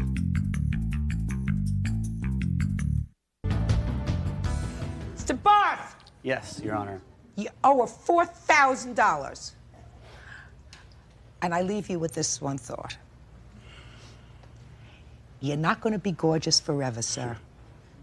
Eventually, you're going to have to rely on people respecting you, trusting you, feeling as if you're reliable and responsible, because there are a lot of pretty faces out there. Right? My grandmother used to say, beauty fades, dumb is forever. Judgment in this case is for the plaintiff in the amount of $4,000. That's all. Parties are excused. You may step out. Judge Judy will continue in a moment. And on the next Judge Judy. I did give her some money when I sold that truck, and that's... Where's the check? It was never a check, Christine. You There know, wasn't a money. check? It was cash.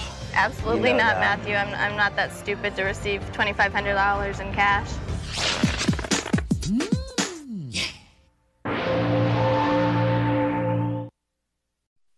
But he's such a selfish person.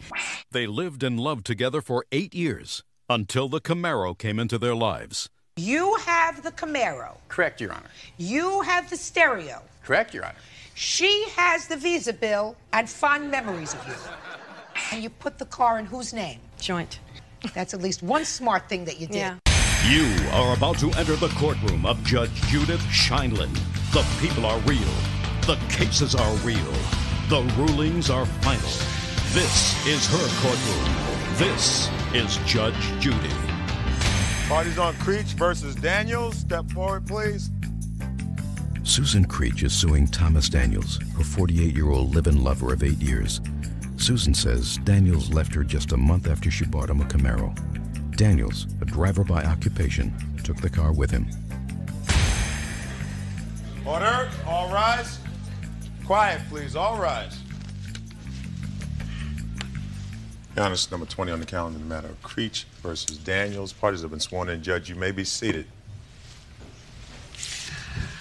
All right, Miss Creech, you were in a relationship with this gentleman for about 7 years, according to your complaint. Yes. And towards the end of that relationship, you say you lent him money to buy a car. Right. $4,000 to buy the car and another $1,100 for what? For stereo and an alarm. And how much after you made this loan to him did you separate? About a month and a half. You couldn't tell that there was handwriting on the wall? No. No? No, I guess he could, but I couldn't. You, sir, say that this was a gift. Yes, ma'am. Yes, Your Honor. So? Not. Tell me how it came about. Okay. We had a car that we bought together, a Trans Am that we were going to sell. A Trans Am? The deal was he came home on March 28th and he took off with the car. Which car? The Trans Am, with his friend, supposedly to show it to somebody to sell. But actually, it went down to another woman's house. And so then he, the next morning, he took off with the Camaro. Just a minute. How did we get to the Camaro? I want to know how you bought the Camaro. I bought it with, my dad died and he left me some money. And it was in a separate account with my name on it. And I wrote the check to the company. How did you in find cash. this Camaro? Oh, we were shopping for parts at a wreckage company and they had the car for sale. And it was This a was good about deal. a month before you separated. Right. So, It was on what was the Valentine's conversation like when you saw this car? Well, we were looking at the car, and he said, God, this is a good deal for $4,000, and it's 10 years younger, or older, younger, than what I already have. And so I said, well, let's think about it, because at the time he had quit his job, and he wasn't working. And I said, if you get a job, then we'll get the car. Well, Monday came, he told me he had a job, which was a big lie. And then he What went did he back say to you? He got a job doing what? driving a truck, like he always does. And you were living together at this time? Yeah. And you lived together the entire 7-year period? On and off. Okay, go ahead. So anyway, on Thursday, the previous Thursday, he told me I have a job and I start Monday. So I believed him like an idiot. And Monday came and went, and so did the job. And then he went in and he has a drinking problem. He went in and he told me they decided not to accept me because, you know, the insurance wouldn't accept him. What do you mean? Well, you mean when the you have- insurance for the trucking job? Right, because he had a DUI like 10 years ago on his record. Okay. So, but the time was a little fishy, like when he left to when he went to this job. So amazing, he comes back to San Jose, and he got his old job back, where he always gets it back. You know what I mean? Because when he works well. It's when he doesn't work, he drinks. So we got the job back, and started driving the truck. But I never got any money back. Just a second. I still didn't hear how you bought the car. Oh, then we went back to where this, you know, car was for sale, and he had a job, and I wrote the check, and the deal was he was supposed to be paying me back some money, but the money never came. Now, when you got the car, you paid for the full amount. Is that Yes. right? So far, is that correct, sir? Paying for the full amount, it is, Your Honor. Okay. And you put the car in whose name? Jointly. Joint? Joint. Yes, Your Honor. Okay. Well, so far, that's at least one smart thing that you did. Yeah, once in my life, yeah. Okay. And then a month later, you separated. Right. But he also wanted a stereo in the car and an alarm. Well, a week or two after that, we went down to this place where we had bought stereos and alarms before and just had it put in. I put it on the Visa. It was $1,100. So that's how. So this was 2 weeks before you separated. We bought the car on the 14th of February, and we bought the stereo on the 22nd of February. And when did you separate? The 29th of March. Not a long time. No. So now you've got a new nice car. new Camaro with a stereo and an alarm. Yes, Your Honor. And what caused you to separate? Her story is pretty well to the point. There's a few things that are just kind of a little iffy on that. For one thing, the other car is a 76 Pontiac Firebird, not a Trans Am. There's a difference. Okay. And another thing, the part about getting a job never came up. Let's start about the part about the car. The car. Such a lie. The car. Okay. You car. are such a liar. Car. Miss Why Creech. would I buy a Miss car Creech. if he had no job Miss Creech. to pay me back? Such a liar. Are we done? No, we're Yeah, not done. Miss Creech. We're done. If you want to talk to him, you go outside. If you want to talk to me, you can stay here. Okay. Thank Is that you. fair? Sure. Thank you, Your Honor. You're welcome. 7 years of this. Anyway, what I'm saying is there was no contract. We went to get parts for my car. No contract with whom? Her and I. Let me have. You think that there should have been a contract No, between no, no, the no, two no, of you? no. There shouldn't have been a contract because there was no question in my mind that what? That we were buying a car and it was going to be my car. She can't. Can you drive a stick? Just a second. Can you? She can't drive a stick, Your Honor. What does that got to Listen do to with me. anything? Listen to me. She said that you were buying this car because you were going to sell the old car that you had. That's perfectly correct. I know, because that's what you put in your answer. Right, but the thing is, there was no time that I was going to sell the car. I said, I'm going to sell the car, which doesn't mean I had a buyer for it. The car is for sale right now. The car's in Riverside. Just a second. The car has a for sale sign on it right now, Your Honor, in Riverside, at this young lady's house. Yeah. Okay? Why do you think? But and you have, so you have both cars. Yes. Let me understand this. Let me just put on my thinking cap and understand this whole thing. You have the Pontiac, right? Correct, Your Honor. You have the Camaro. Correct, Your Honor. You have the stereo. Correct, Your Honor. You have the alarm. Correct, Your Honor. She has the Visa bill. Correct, Right, just Your a Honor. second. She has the Visa bill. She has the Visa bill. She has the check stub for $4,000 and fond memories of you. That's what she has. You think that that's fair? Your Honor. No. Your Honor, I know who I am. Do you think that that's fair? Judge Judy continues in a moment. Why did you break up, sir? I That's told the her point. either he goes or I go. Real cases, real people. Judge Judy. Thomas Daniels says his former live-in, Susan Creech, is mad because he left her after 8 years. Susan says he left with the Camaro she paid for. So how are we going to make it fair, sir? Well, if I can convince you that I... Order. You asked me a question earlier about... If you can convince me what? If I can convince you that there was no she bought this Friday we went and took a look at the car. We didn't talk about the car all weekend long. Monday she goes, do you want to go and let's go and get your car? And I never mentioned it to her. Not one word did I say to her. Friday we talked about it. We discussed it. I said, I'll put the Firebird up for sale. Just Finally- a minute. Let's go back. Gotcha. Okay. Yeah. Gotcha. You said, you discussed it, and you said, I'll put the Firebird up for sale. Whatever we get to the Firebird, we can put towards this, and then we will pay it off. No. No. No. I said I would put the Firebird up for sale. For what? Huh? Well, I can't drive both cars, Your Honor. And what are we going to do with the money that you got from the Firebird? Okay. Oh, we not had a okay. joint. We Not had a joint. okay. We Answer had, my Your Honor, question. we had a joint account. Just a second. My checks went with her account. Her checks went in her account. Okay? She had My all the check, Visa just a cards. second. My checks, you just said, went with her account. You're damn right. And her check, Your Honor, I'm sorry. I'm sorry. my checks went in her account, and her checks went in Her account. her account. We had a joint account. Okay? So that all the checks went together. Right.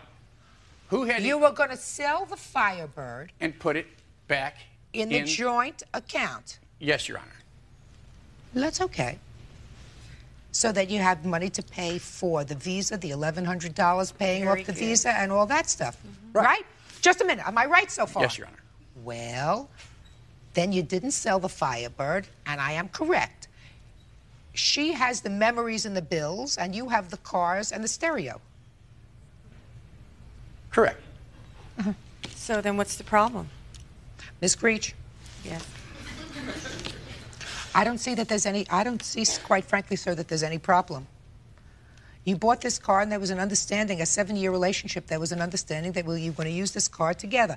Evidently, you did the driving. She was the passenger in the car most of the time when you traveled together. You were going to have one car. You were going to sell the Firebird. You were going to have the Camaro, right? She has her own car, Your Honor. That's true, but I also have my own vehicles, which I drive. She can't drive my car, Your Honor. She knew going into this deal, going into this proposition, that it was a stick, Your Honor. She can't drive a stick. He always buys cars that have sticks. Every They're- single car they're my he's vehicles. ever owned.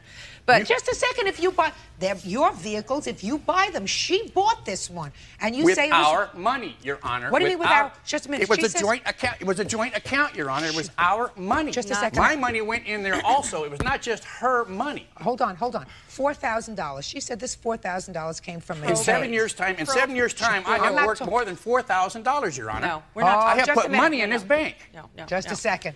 Talking about the $4,000 that she took out of an account. Did she take that out of your joint account? No. No. Well, then that wasn't your joint money. Funny, we We're had not no going money back in to it, the. huh? Listen, sir, we're not going back to the year of the flood. You were together 7 years. You ate a lot of meals during those 7 years. Drank a lot you of paid beer. a lot of rent. You whatever. She says you drank a lot of booze. Lots. Whatever it was, you lived over that 7 years. And you can't say, well, I must have given her $4,000 over that 7 years. That doesn't sound right to you. This $4,000, she says, came out of a probate account when someone in her family died and left her some money. Right. But is it your position that she bought you these things as a gift as a gift? As a gift. Why? Because she loved you? Yeah. And because she thought you were going to be together? I thought, yeah. Okay. So that dream lasted another 4 weeks after she bought you this stuff. But there's a lot more to it, Your Honor. I know. I'm not interested in what happened 6 years ago and 5 years ago. What I want to know, sir, is what was the precipitous for your breaking up 4 weeks after you bought this car? Okay, Your Honor. That's me. She has a son, a 19-year-old son who does not work, has been graduated out of school, does nothing more than run around with gangs, does nothing more than get stopped doesn't get stopped for tagging, gets thrown in jail for tagging. I've told her that she goes to work at 11 o'clock at night. I stay home and sleep. Why did you break up, sir? I told her either he goes or I go. Okay? He was staying. I said, hasta la vista. And I left. Judge Judy continues in a moment. As long as I never have to see or hear from you again, I'm happy. Real cases, real people. Judge Judy. Ex-lovers Susan Creech and Tom Daniels are fighting over the Camaro she bought just before they broke up. 2 weeks after I'm gone, she kicks him out of the house and then says to me, well, you were right. Not 2 weeks. Just a second. Just a second. She says, you're right. You're right. Right. I said, but what did it take me leaving the house for?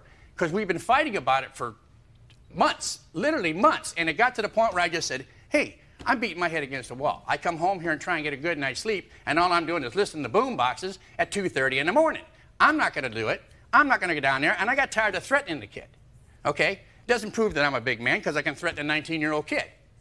All right? I got tired of it. So why are you angry with her? Angry with her? Shh. Yeah, why are you angry with her? You gave her a because choice. I gave her all the warnings in the world. Your Honor, I gave her all the warnings in the world. I said, look, either he goes or I go. I gave her 30 days. 30 days came and passed. I gave her 60. You have what children? was I going to do? You have children? Do I have children? Of my own, yes. Why do you keep repeating yes, my Your Honor, questions? I do. How old are your children, sir? 21, 27, and 16, I guess. What do you mean you guess? I don't see them. You don't see them? No. Why is that? I don't see my children. Well, that's not fair. Then let me suggest this to you, sir. It's very difficult for a parent, in this case a mother, to be faced with an ultimatum, even from a maid of 7 years, that says it's either your son or me. When you say you got 30 days to choose your son or me, even though he's a pain in the neck, listen, that's not an easy choice for a mother to make. She clearly cared for you. She cared enough for you, and she doesn't look like a lady who's got money coming out of every pore. So she clearly cared enough for you to go out and say, you want this car, you really like it, here's $4,000, I'm going to buy this car because I know it will make you happy if we have this car. And you also like a nice stereo in the car, I'm going to take money out for that too, so that you can have a nice stereo in the car. So she's clearly a lady who cared for you. But when you tell her, you got 30 days to choose between him or me, even if this son of hers is a real royal pain in the rump, which I believe he probably is. He was. Right? Because So was afterwards you told him out. Right. It's not easy to accept that kind of ultimatum from anybody when it comes to a child. Well, the problem was, though, he had plenty of chances. He's done some really choice things in his life. I felt like I was giving everybody chances. But he's such a selfish person, he has to have everything to himself. You know what I'm saying? Well, it's not a very difficult decision to make. You left, you had been having problems, according to your statement, Mr. Daniels, for months with regard to this boy. So why did he take both cars? I'd like to know why. I wasn't planning on leaving one to have it trashed. Oh, come on. Oh, come on. How about the Mr. Daniels, how about the Mr. Firebird? Daniels. How about the Fiaro? How about the Fiaro? Who keyed the Fiaro? Me. Thank you. I'm going to leave a Pontiac sitting there by itself, Your Honor. Why would I? For this woman to key up again? Mr. Daniels, Doesn't make any Mr. sense. Daniels, It still wasn't her car. Why didn't you leave her the Camaro? Pardon me? Because he wanted Just a second. What word didn't you understand? I wanted the Camaro. Because Yeah, but just a... Good, You wanted thank the Camaro, Mr. Daniels, but she paid for it. But she paid for it. If you were leaving after 4 weeks, it seems to me a little disingenuous of you, sir, to leave and take a car that she had just purchased for you. Judge Judy is ready to rule.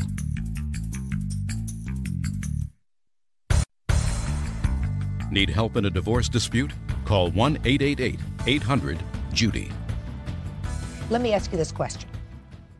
Do you think she bought, and I keep saying bought this car for you to use because she had faith that your relationship was going to continue? Yeah, I'm sure she had. Okay. It's no different a situation to me, sir, from somebody giving somebody an engagement ring. And it's always been my position that when a man buys a woman an engagement ring, that's given under a sort of a contract that they have, that they will be together and that they will marry. And in the event that that marriage does not take place, it has always been my position that the ring has to go back to the man. Now, a lot of women say, listen, he gave that to me, it was a gift. But the gift was given with the intention, that ring was given with the intention of the marriage taking place. When that doesn't happen, the contract is over. This car was bought in contemplation of the two of you being together. Maybe if you had been together for 20 years, I would say, well, you know, you were together for 20 years after you bought this car, so that was sort of fulfilled. But there is something that doesn't sit right with me here that you left in a month's time, taking the car, the stereo, as well as the alarm. The alarm should have gone off in your head. The judgment in this case is for the plaintiff in the amount of $5,000. Can I say one more thing? Yes. Is there a way that you can make him bring the other car up from Riverside? Because he wants me to go down and get it. Madam, let me explain something to you. You've just told me this man drinks. Mm-hmm. He is selfish. True. He's self-centered. Mm-hmm. He gave you an ultimatum with regard to your child, right? True. He perhaps has not been totally faithful to your relationship. Big time. Big time? Big time. You just won a You're judgment for $5,000. What do you want a 20-year-old Pontiac for? Right?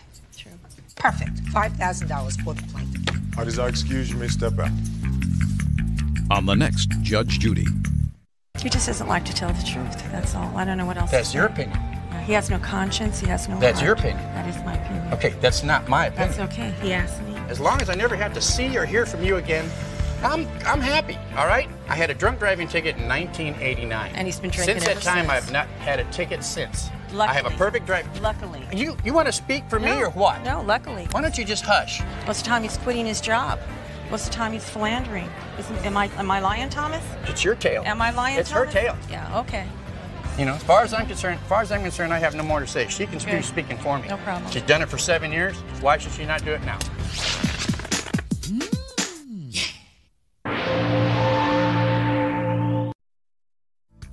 What is that This tape? shows her leaving the baby on the couch and saying, "Don't fall off, don't fall off." When Mom came home and checked her hidden camera video, she fired the babysitter and refused to pay her fees. And it also shows her throwing the infant into the air. You still left your child alone with her. 5 days. I regret having done it, but yes, I did. And let me tell you, that baby is absolutely delicious. You are about to enter the courtroom of Judge Judith Scheinlin. The people are real. The cases are real. The rulings are final. This is her courtroom. This is Judge Judy. Party's on Early versus Yates. Step forward, please.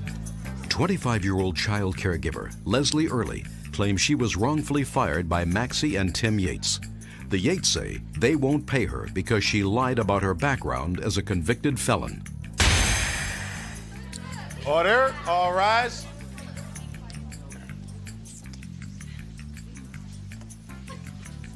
Your Honor, this is case number 372 on the calendar in the matter of Early versus Yates. Parties have been sworn in, Judge. You may be seated. Ma'am, have a seat, please. Miss Early, your complaint alleges that you were hired by the defendants to babysit for their child. Beautiful baby. That's me. Look at that. Look at him. And that you did babysit for him for a week, and you were supposed to be paid $250. You were not paid. Correct. They have what they consider a very legitimate reason for not paying you. Tell me how you were hired by the defendants. How did they find you? I called an ad that was listed in the Union Tribune, the paper, and we set up an interview, and I went to their house, and they met me and talked with me for a while and hired me that night, and I started work, I believe it was 2 days after that night. Had you been working before? I've worked before, but no, I was not working at the time. Had you ever done childcare before? Yes. I've never been paid for it, but my mother is a foster mom for newborn babies. But you so I had grew up. not done childcare before? No. Okay. And the agreed salary was $250 a week? No, it was $800 a month, but $50 was what they figured. And then I let them $50 was what they figured. And then I let them reminded them about $7 that I spent of my own money on grocery food. I went grocery shopping. But you did, in fact, stay with the baby for a week. I stayed for a week and 2 days. Okay, and when were you let go? I was let go a week later, after I had worked the whole following Monday through Friday. The following Saturday, I got a phone call and I was let go. From who made the phone call? Maxie. Can you tell me what that conversation was? She called to let me go and said that she had her reasons, that it was very difficult for her to leave the baby alone while she was working, and that she needed to have surgery done, and that she wasn't going to be going back to work. And I was kind of upset by it because I, was happy working there, and I really enjoyed working for them and for the little boy. I mean, he's adorable. And I asked, does it have anything to do with me? And I was told absolutely not, and that I should be a housekeeper, was the quote that she said, because she was very happy with the housework I did. I did a lot of housework. She asked me if I would like the check mailed to me or if I'd like to come pick it up, and I said I'd like to come pick it up. And they said that they had some errands to do and stuff and to call them later that day. The check was not forthcoming, so, I mean, I've read your statement, so I know that right. According to you, they kept promising that the check was in the mail. The check was never in the mail. Never. Ultimately, they told you they were not going to pay you. In the end, 3 weeks later. 3 weeks later, what did they tell you? After phone calls of being promised my money was coming, I said, can I come over and pick up a check? And they said, well, we need to talk. She explained to me that she didn't think I did the job I was supposed to do, and that I was sleeping in their house, that I was taking showers in their house. All this is very untrue, and that they had a videotape of me. Started getting upset and started to cry. And he took the phone and said, what seems to be the problem? Started getting upset and started to cry. And he took the phone and said, "What seems to be the problem?" He talked with her. And Maxie proceeded to tell my boyfriend, Stefan, he talked with her. And Maxie proceeded to tell my boyfriend, Stefan, that I abused their baby, that, and then again that I was sleeping and showering. And Did you sleep in the house? No. Did you have a shower in the house? No. Okay. Now, you want to tell, so you were not paid? No. You want to tell me why? I'm glad. Sure, her accounts are fairly accurate. She did come to work, as she stated. We had an interview with both my husband, myself, and I. Actually, Your Honor, if I could submit some information for evidence, I'd appreciate What is it? That. We had a background check run on Miss Early. We've got 12 pages worth of, she's got quite a criminal history. We asked her whether or not she had a criminal background. She stated to us that she did not. One of the requirements of employment was that she be fingerprinted, and we let her... One of your requirements? Correct, Yes. and that was to be done within the first 3 days of employment, and she did. She never submitted the fingerprints. She did, however, and I have a copy of this, she submitted to us her driver's license, which is an alias name that she is using. She's got 12 pages worth of I have no other criminal names. background. She's a habitual felon. Much of her background is... you didn't get that information until when? Actually, the Monday that she began, that she was alone with the child, we had gotten a report back from the investigators saying that the local check had cleared and that, you know, they didn't find anything on her, so we felt confident. And the Friday that we let her go, we got the out-of-state check, which was, we've got 12 pages worth of her history. I'll look at that in a moment. Okay. Judge Judy will continue in a moment. I've had no other aliases. I've had no other names. Not according to this, madam. Real cases, real people. Judge Judy. Leslie Early says Maxie and Tim Yates owe her for babysitting. The Yates claim that a secret videotape shows Leslie endangering their child. You indicate in your answer that you had, in fact, set up a babysitting surveillance video. Correct, yes. And when did you start this video process? We started that the Monday that she began by herself with the baby.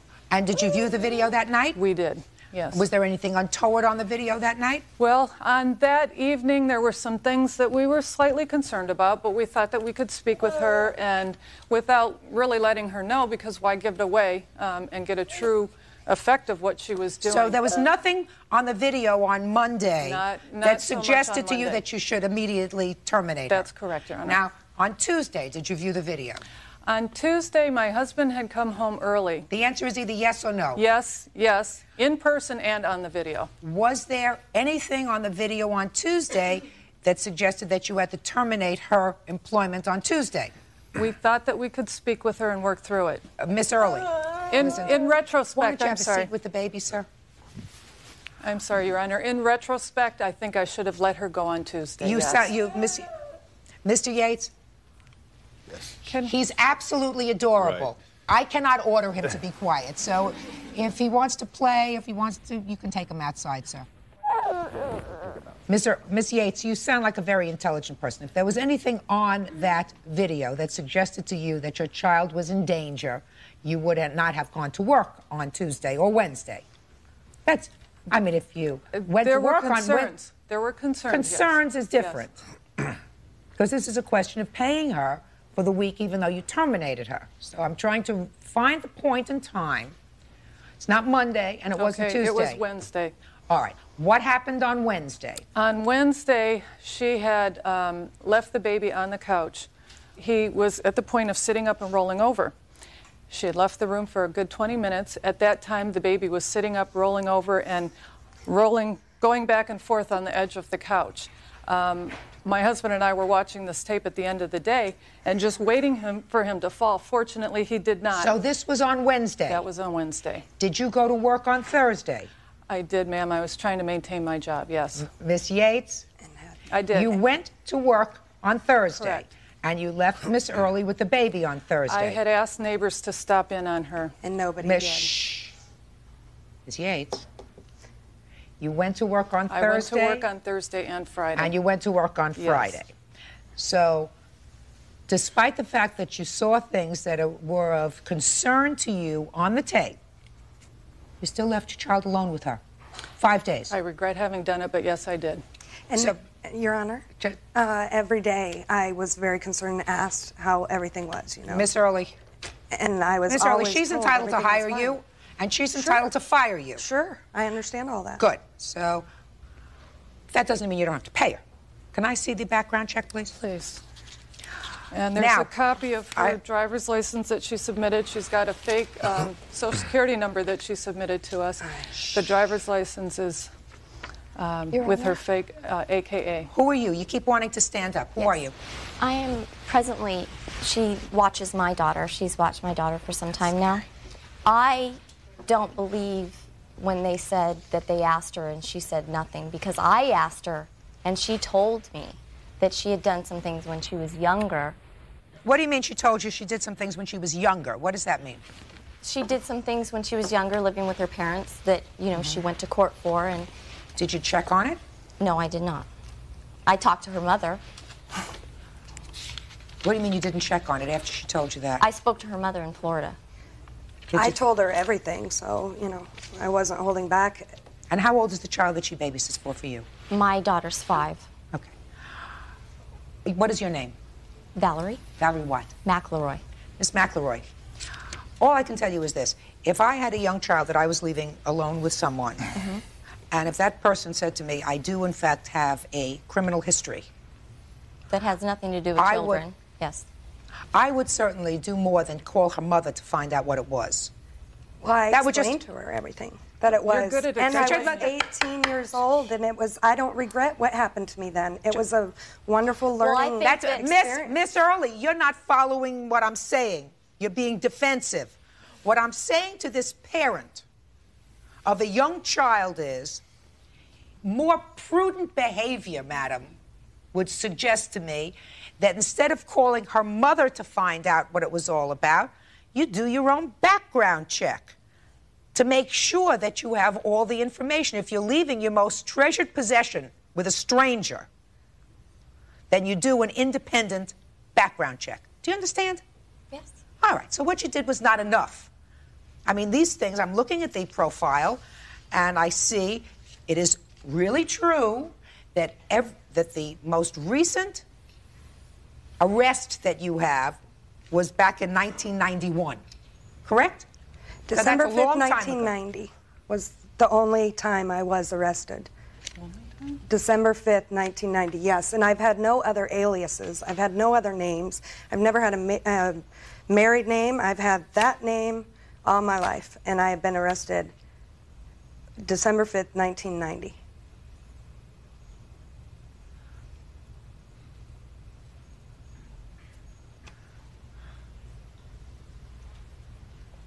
Not according to this, madam.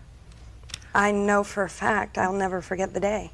Well, there are arrests here, I will tell you, on December 7th, 1990, November 30th, 1990, November 13th, 1990. I was only arrested on December 5th, maybe December 7th. I mean, that's, I thought I could, all these February years 19th I've been. of 91, forged check, past forged check. I was still incarcerated in February for the same thing from December 5th, 1990. Judge Judy will continue in a moment. I got in trouble for drugs when I was 18. And what else? Prostitution, you are a liar. Real cases, real people. Judge Judy. Professional babysitter Leslie Early wants to be paid for her services. Maxie and Tim Yates refuse to pay because they say she lied about her criminal past. Have you ever seen this personal profile? No. Well, I would suggest you take a look at it, because if it is incorrect, I suggest that what you do is you make sure that they fix it. But these things have, And have other a nice, alias. listen to me, these things have a NICE number. They are clearly referred to you, and if somebody is making a mistake on all of these arrests, I suggest that you deal with it. But this is the information that they got. It certainly shows more than one arrest. Okay. Take a look at it. Please. Now. Your Honor, may I say something more about that? Yes. There's also, more recently, in 1986, there were also several 86 vehicles. or 96? I'm sorry, 96. In here in California. She had several traffic violations and had a suspended driver's license. One of our agreements was that she would drive the baby to doctor appointments. That was one of the agreements that we had as part of her being a nanny for our child. And obviously she couldn't, she committed to something that she couldn't Miss Yates, do. you have a tape with you, I see. That's correct. What is that tape going to show me? Well, what we had done is... Just tell me what it's going to show me. This particular tape, each day we had videotaped. The most dramatic tape was not on the final day that we fired her. I had informed her in the morning that the... What? You're not answering my question. What is that this tape? This shows her leaving the baby on the couch and saying, don't fall off, and she leaves the room. And it also shows her throwing the infant into the air. Throwing the infant into the air in an anger or playfully? Playfully, however, he's medically fragile. She knew that going into it. We explained to him he had major surgery 2.5 months before she took over his care. But nothing that you're going to show me there indicates abusive behavior. You're absolutely right. Okay. Because that had been, we had copied it over. And this just shows the vantage point that we had. It also had sound so that we could hear things that were going on through the house. There were some days, 2 days in particular, she let that baby cry, or a child cry, for over 3 hours at one time. This is not feeding what him. Day? Okay, this was on Wednesday and on Thursday. Thursday in particular was the worst day. She had asked to do our house. Listen to me. Okay. Miss Yates. Every time a parent has to leave a young child, especially an infant, with a stranger, there are always trepidations because you're never sure about what's going to happen. You are absolutely entitled to hire and fire the caregiver of your choice, whether you have reason or whether you don't have reason. In this case, clearly, according to you, you had just cause to let her go. For the following reasons. You had tape and you weren't satisfied with her performance. And then subsequently, you received a background check which suggested to you that she was less than forthcoming with regard to what her background was. And even if you hadn't gotten this background check, according to you, you would have let her go. Is that correct? That's correct. Judge Judy is ready to rule.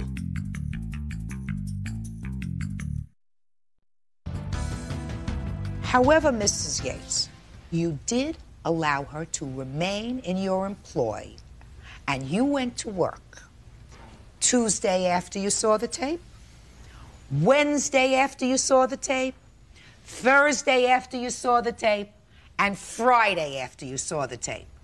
You went to work, and I assume you don't work for nothing, so you got paid, right? And you said to me, I didn't want to risk my job, right? That's absolutely correct.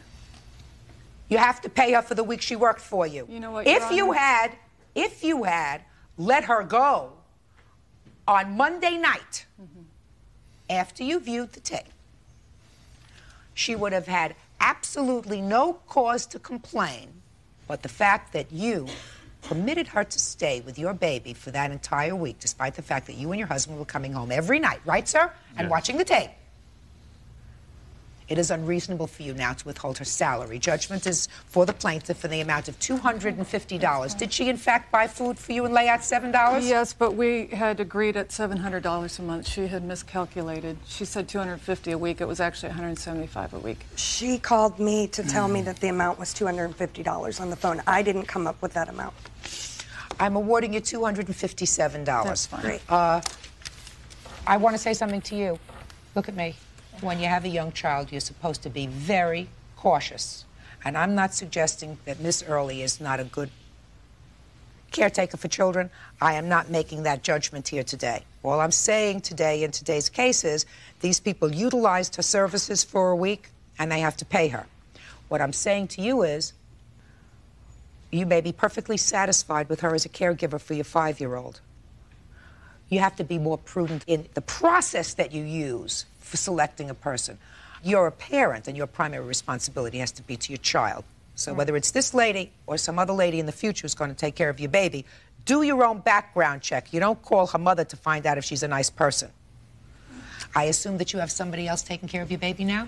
My husband and I are taking care of him. We alternate. That baby is absolutely delicious. Thank you. So it may be worthwhile. Thank Good you, luck. Your Honor. Thank you. That baby is absolutely delicious. Thank you. So it may be worthwhile. Thank Good you, luck. Your Honor. Thank you. Parties are excused. You may step out.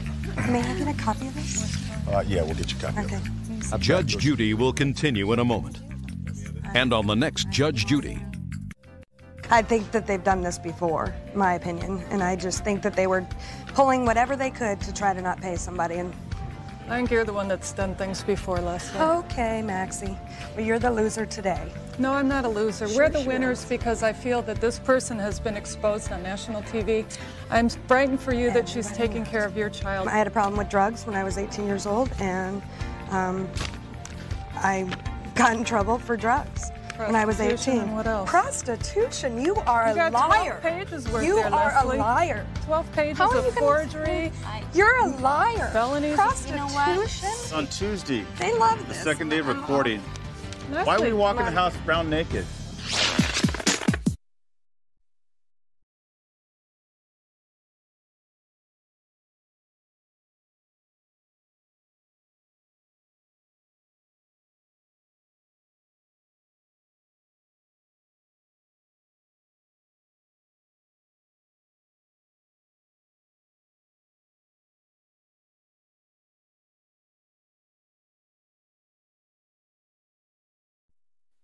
I cried. I was devastated. I mean, these pictures were horrible.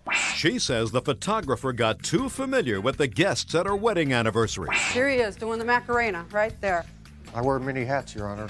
He poured a beer over the top of her head.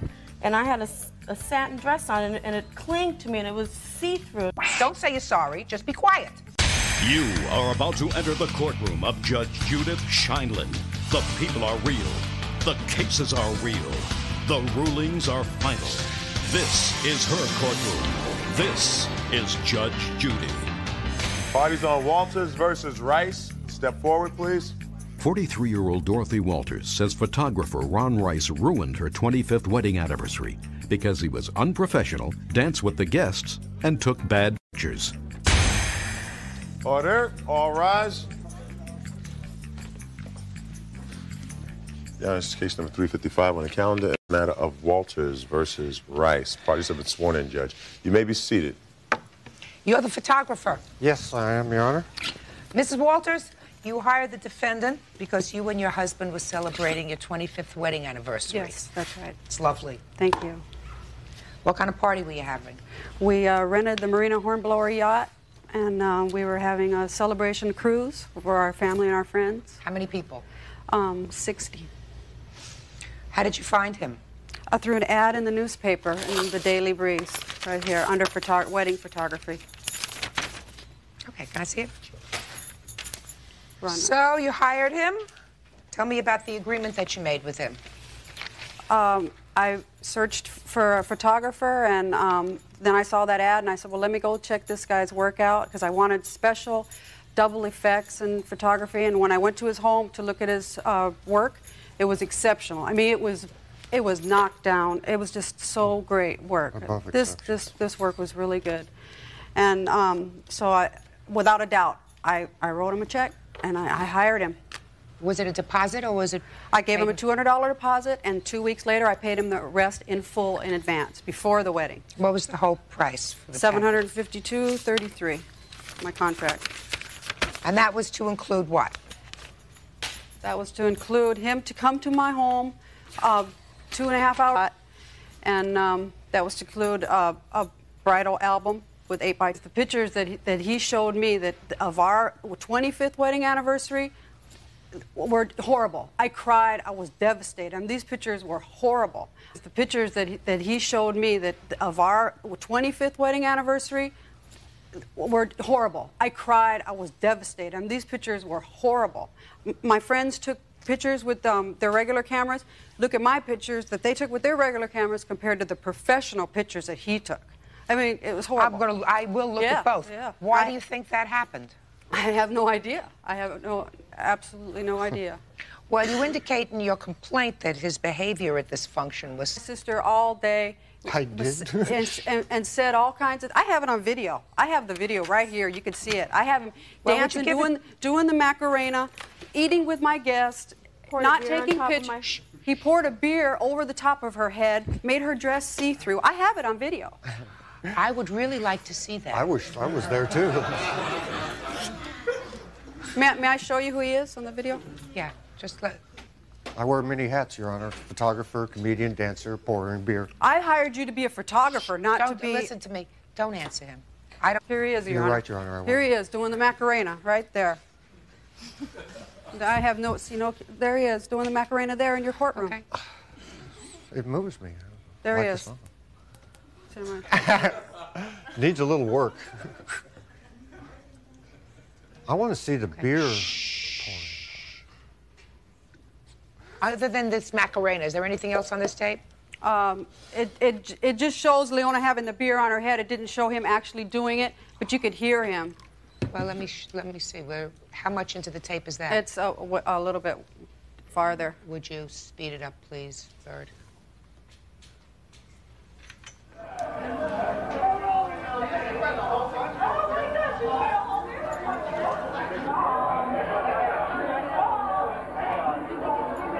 Mr. Rice.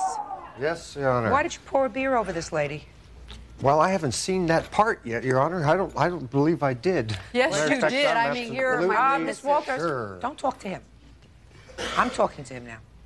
Absolutely sure. She's going to tell me, this lady, if I ask her to stand up, which I will. Yeah. Stand up now. Stand up. You're her sister? Yes. Did he pour a beer on you at this function? Yes, he did. What did he say? I was dancing, and he says, "You need to be cooled off." And he threw the beer on top of my head. And I had a satin dress on, and it clinged to me, and it was see-through, and I was really, really embarrassed. Okay, sit down. Mr. Rice. It sounds like a fun thing to do under circumstances, but I was hired in a professional position and a capacity, and that's exactly what I did. I have on the... Just a second. Yes, ma'am. I've made 4 or 5 weddings in my time. Hired a lot of photographers for other kinds of functions. Mm-hmm. I never had a photographer dancing with my guests. I never had a photographer coming and eating with my guests. I never had a photographer pouring anything over one of my guests. Otherwise, that photographer would have been brought out of the function in a box. Yes, I agree. Now, you did that. I were dancing with the guests, no jacket on, and, sir, I didn't see you with a camera slung around your shoulder. This was after, this was Yes. after all the ceremonial events were done, because the wedding was during the day. I heard you for the whole time. Do I look like I need help? I'm sorry. I'm sorry. And so I was finished. Just a second. What do you mean you were finished? I was finished with all the ceremonial events. They were partying, and they were partiers. How many rolls of film did you take, sir? Approximately 250. How many rolls? No way. Four, 220, medium format. How many rolls of film? 2 rolls of 12 exposure, which was 24 prints, and then 4 at 24. So altogether, you had how many pictures? 4 times 24 times 20. Me and my math. Probably 150, approximately. 96 and 24 is 120. Okay. So you had 120 pictures. Let me see them. The irony of this thing. Judge Judy will continue in a moment. That's 99% of the profession, is being able to mesh and flow and get into the party mood. Real cases, real people. Judge Judy. Dorothy Walters is suing photographer Ron Rice for taking bad pictures and being unprofessional at her 25th wedding anniversary. He says the pictures are good and that he was just enjoying himself. 120 pictures. Let me see them. The irony of this thing is I saw her. She didn't want. I was supposed to give her the 5x5 proofs. Just a second. She didn't even want them. Listen to I me. mean, hello? Mr. Rice. To me. Miss Walters. Okay, he wouldn't. Miss Walters. Where are the 120 In prints? the trash. Okay, who put them in the trash? 2 weeks ago, before she served me the notice, I said, "Look, here's Barbara's." I'm Dorothy. Dorothy. Just a second. Whomever. Dorothy. I'm sorry. So the answer is you don't have them. You threw them away. I have the negatives. Just a second. I was going to. You have the negatives of 120 pictures? All Let me right. have them. All right. All right, yes, sir. Shall I? Oh, don't come too close to me, Mr. Rice.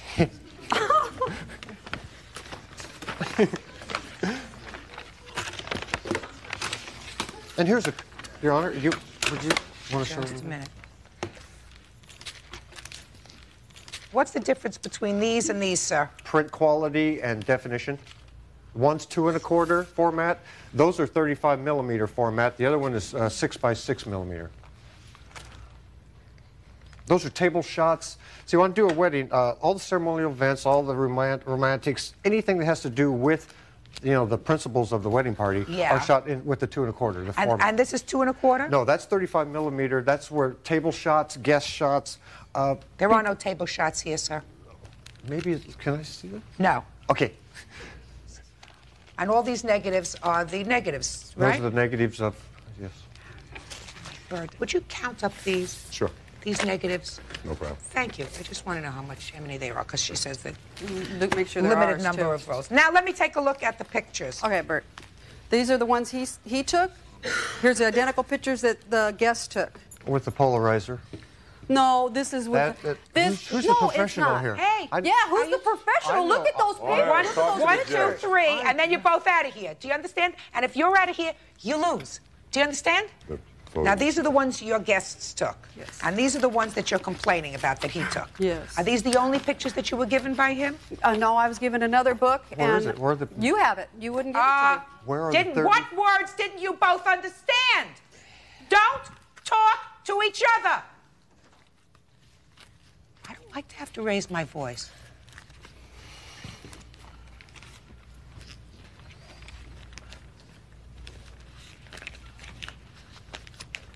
I want to see the photographs that he took at your house. Do you have those? No. You didn't bring... Don't speak. Your Honor, he took them. He would not give them back to me because I said these are unacceptable. And he took them. He wouldn't give them back to me. Just a second. So are you telling me that these are That's the only pictures I have. Can I finish my Okay. question? I'm sorry. Are these the only pictures that you have of your wedding anniversary That he party took. Yes. that he took? Yes, they are. She just perjured herself. You just threw Shut the up! book away. He threw the book away. That's what he told you. Okay, I'm sorry. Show me, sir, what you say she has in addition to these. She has 34 8x10s that she ordered from the prince. Show me the order with her signature on it. Right here? Good. Can I see it, please?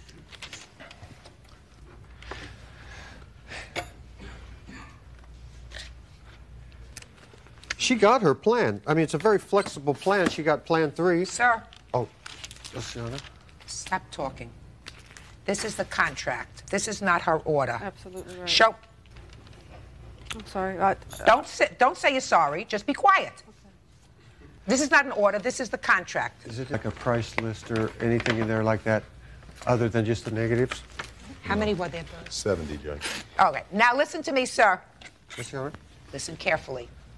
There are 70 negatives here. 70. Right. You wouldn't dispute that with Bird, would you? Oh, No. Bert. Now, Not Bert. this is... It's probably a 36 roll, Your Honor. But, So altogether, you took 106 pictures, not 150. well, actually, with the 70 pictures, it was more than enough because what she had ordered was just those elect, professionally looking, beautiful few, if I may add. Mr. Rice, I asked you a question, and you will not deflect me with your palaver. Where is her order for these 8x10s that you just told me about?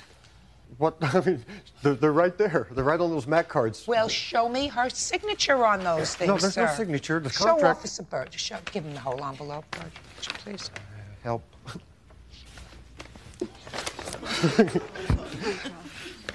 Okay. There was no album. She ordered $252 worth, taxed. I mean, she ordered. Where are the 10x10s You that? have them. Where are they? I mean, you have All where right, are now, they? let me tell you what happens like, when where you are don't listen 4 times. 4 times you don't listen. Judge Judy will continue in a moment. It's wearing hats, not just being a professional, being stuffy. Oh, my God. You have to have personality. You have to go in with a smile. And later today, If I give you $200, you have to give me the camcorder back. No, I don't have to. It's mine.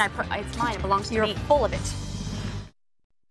Real cases, real people. Judge Judy. Dorothy Walters wants the money back she paid photographer Ron Rice because she says the pictures were unprofessional. Mr. Rice, Yes, ma'am. I find that based upon what I've seen in the photographs, what I've heard today, that your conduct on the day of this anniversary party was less than professional and certainly less than what Miss Walters bargained for when she retained you. So, you're going to refund to her $752.33 because of you, she doesn't have what she bargained for, which was a professional photographer who behaved in a professional manner, who furnished her professional pictures. And in addition, since you told me that the proofs that you gave her, you took and threw in the garbage, which means that you certainly didn't want them, Miss Walters, I'm giving you all the negatives. All right. Thank you. Oh, That's thank all. you. They're no good anyway. They're no good. You said they were professional photographers. You don't want them. Bodies are excused. You I may can- step You out. said they were good. Bodies are excused. You may Here, I'll step throw them in the They're trash. no can. good. Step Yeah, out the they're back no door to your good. right. It's wearing hats, not just being a professional, being stuffy. Oh, my God. 99% of the profession is being able to mesh and flow and get into the party mood. Give me a you kiss. ruined- Give me a hug. Come on. He's nuts. I'll give him a He's hug. nuts. Whoa. He's nuts. Well, I mean, it's like I was Thank you, born that Judge. way. What's your excuse? and now the next case. Parties on Hill versus Mathis. Step forward, please. 32-year-old Robin Hill is suing her former sister-in-law, Teresa Mathis, age 36, because she won't return her video camera. Do I understand this correctly, that you two ladies are sister-in-laws or in some way related? Still sister-in-laws? I'm unsure of it. They got divorced. I don't know. You divorced? Right. From her brother? Yes. So you're former sister-in-laws? Correct. Let me understand this. You needed $200 for some sort of move a couple of years ago. Right. You asked your sister-in-law, who I assume was then still married to your brother, Correct. for the $200. According to you, she lent you the $200, and you gave her your camcorder. Correct. As sort of insurance for the repayment of this loan. Right. Now you're suing her because you say you went back and retrieved the camcorder and it's broken. Right. And the camcorder, you paid how much for? It was on sale. We paid roughly $900. So you're suing her for $500. Which would be about replacement cost of it. And you say nothing could be farther from the truth. No. That you bought the camcorder. I purchased the camera because she was going to Oklahoma for $200, and I told her that if she got the money back, as soon as she got it, that I would sell it back to her if she wanted. And for the that's $200. it. Right. Right. Okay. Yeah. How did you get the camcorder back? She asked me to house sit for her while they were in Oklahoma with bicycle races for their son. And a friend of mine had asked me to film some stuff. How long ago was this? This was November of last year. So November of last year, when you were house sitting, you got your camcorder back. Well, I went to borrow it to use it to film some stuff, and it didn't work. So I went to put it in a shop. They had a fit and told me, though, they wanted to get it fixed. I said, fine. So I gave it back to them to get it fixed. Mm-hmm. And I was more than willing to give them their money back. And if it was my fault that it was broke, then I would have paid for it. But it was working when they got it, and I don't think I should have to pay for it to be fixed. Did you give her back the $200? I've offered it to her. Just She a has second. No. Did you give her back the $200? She refused it. No, that's not true. That is true. It's not true. That is true. When I asked for the money, she didn't have it. She never had the money. The only reason she came to my house and took the camera while we were gone out of my closet was because she needed money and she wanted to sell it, and then had planned to pay me after she sold the camera. When I purchased the camera, it was working, just not properly. You can see by the film that I brought that it has lines in it, and that was in April of '95 at a national that we went to of my son's bike races. Whatever, so you went and you had it fixed. When I got the money, because I was single, my ex-husband and I were divorced, I have 3 children and a large house payment, so when I did get the money, which was in March, I said, this is terrible. You know, I have this camera. I can't even use it. It doesn't work right. So I took it down. Her aunt was with me also at the races when I purchased the camera, and it kept shutting off. She was standing beside me, and we were taping our children. All right, if you don't have to go into a whole long thing, it's not a very difficult case. Okay. Judge Judy is ready to rule. Ms. Hill, Yes. if I believe your story, she lent you $200. You gave her the camera until you paid her back the $200. Correct. You never paid her back the $200. Where's the camera now? She still has the camera. I've never lost the camera. Perfect. I still have it. Camera's yours. Right. When she gives you back the $200, you just listen to me. Okay, when she gives you back the $200, you'll give her back the camera. Right now, you didn't give her back the $200, so the camera's hers. That's very simple. I understand that, Your Honor. Good. That's all. Case is dismissed. All right, sir, excuse. You may step out. Judge Judy will continue in a moment. And on the next Judge Judy. I've got notarized statement saying it was working. It worked, but it didn't work right. That's not my fault. Well, it's not my fault. You hauled it in your car all the way to Oklahoma since 1991, all over the place. That's what happened. Well, that's not my fault. If I give you $200, you have to give me the camcorder back. No, I don't have to. It's mine. It's mine. It belongs to You're me. full of it.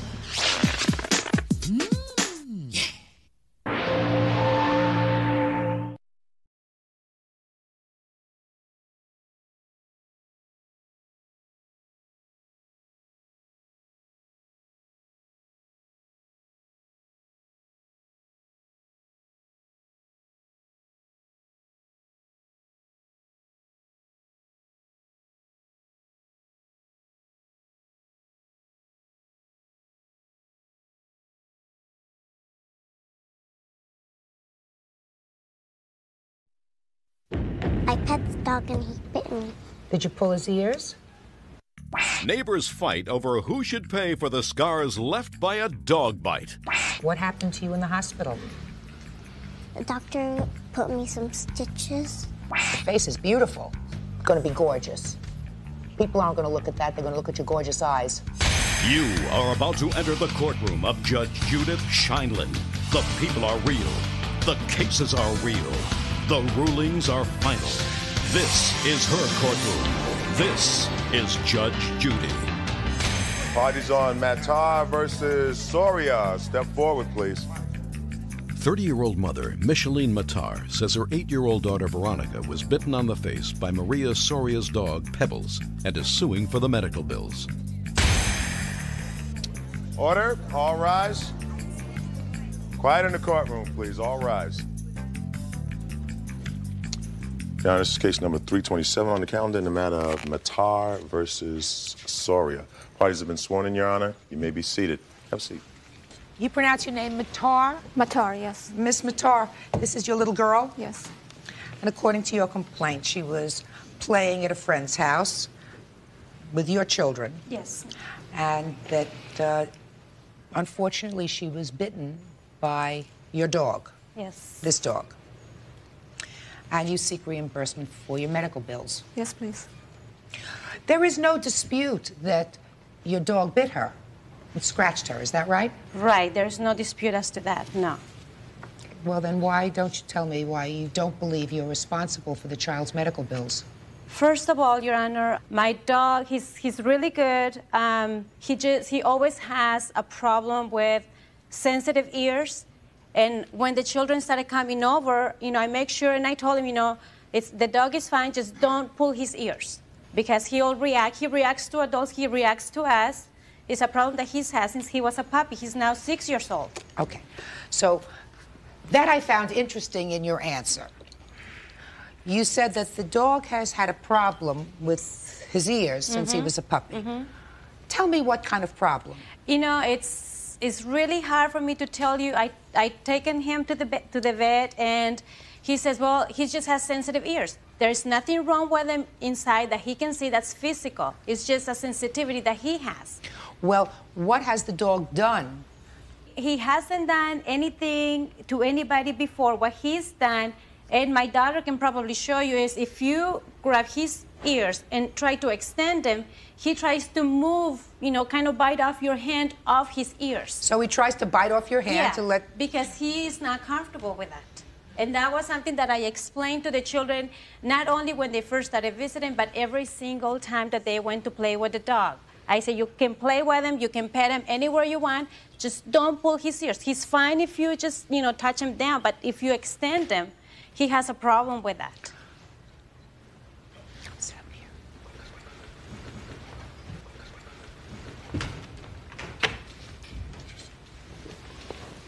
Hi. Hi. Veronica, can you tell me about the day that you went and played in the house where that dog was? First, I went to my friend Christy's house. Is that their house? How old is Christy? 8. 8. And how old are you? 8. Okay, sit still, okay? So you went to play at the house, and what happened? I pet the dog and he bit me. Where did you pet him? On the head. Did you pull his ears? You sure? You just went to pet him. Had you played with the dog before? Dog never bit you before. Where were you bitten, Veronica? Over here and that. Right over here where that mark is? Did it hurt? Did you have to go to the doctor? The hospital. What happened to you in the hospital? The doctor put me some stitches. Do you know how many stitches you had? And how long ago did this happen? A while ago? You know, my eyes aren't so good anymore. So I need these glasses to really get a good look at, your face, because your face is beautiful. Right? Just had that little mark on it, so let me see. Come close to me. Oh, it's going to be gorgeous. People aren't going to look at that. They're going to look at your gorgeous eyes. Right? I'm telling you. Okay. Why don't you go sit down? You feel better about going to sit down? Yes? Okay. Heard? Sure. Okay. Is there anything else you want to tell me? It's obvious that it was in her house, it's her dog, and if she knows that he has a problem, keep him away from children. Don't give the responsibility for 8-year-old to know what she has to do. And I understand what you're saying. The point, too, is that the responsibility of having a dog is almost, the words that your husband told me was, well, what kind of people are you to have a dog? Well, I'm sorry. Miss Soria, listen to me. Things get hot when you're in the middle of a dispute.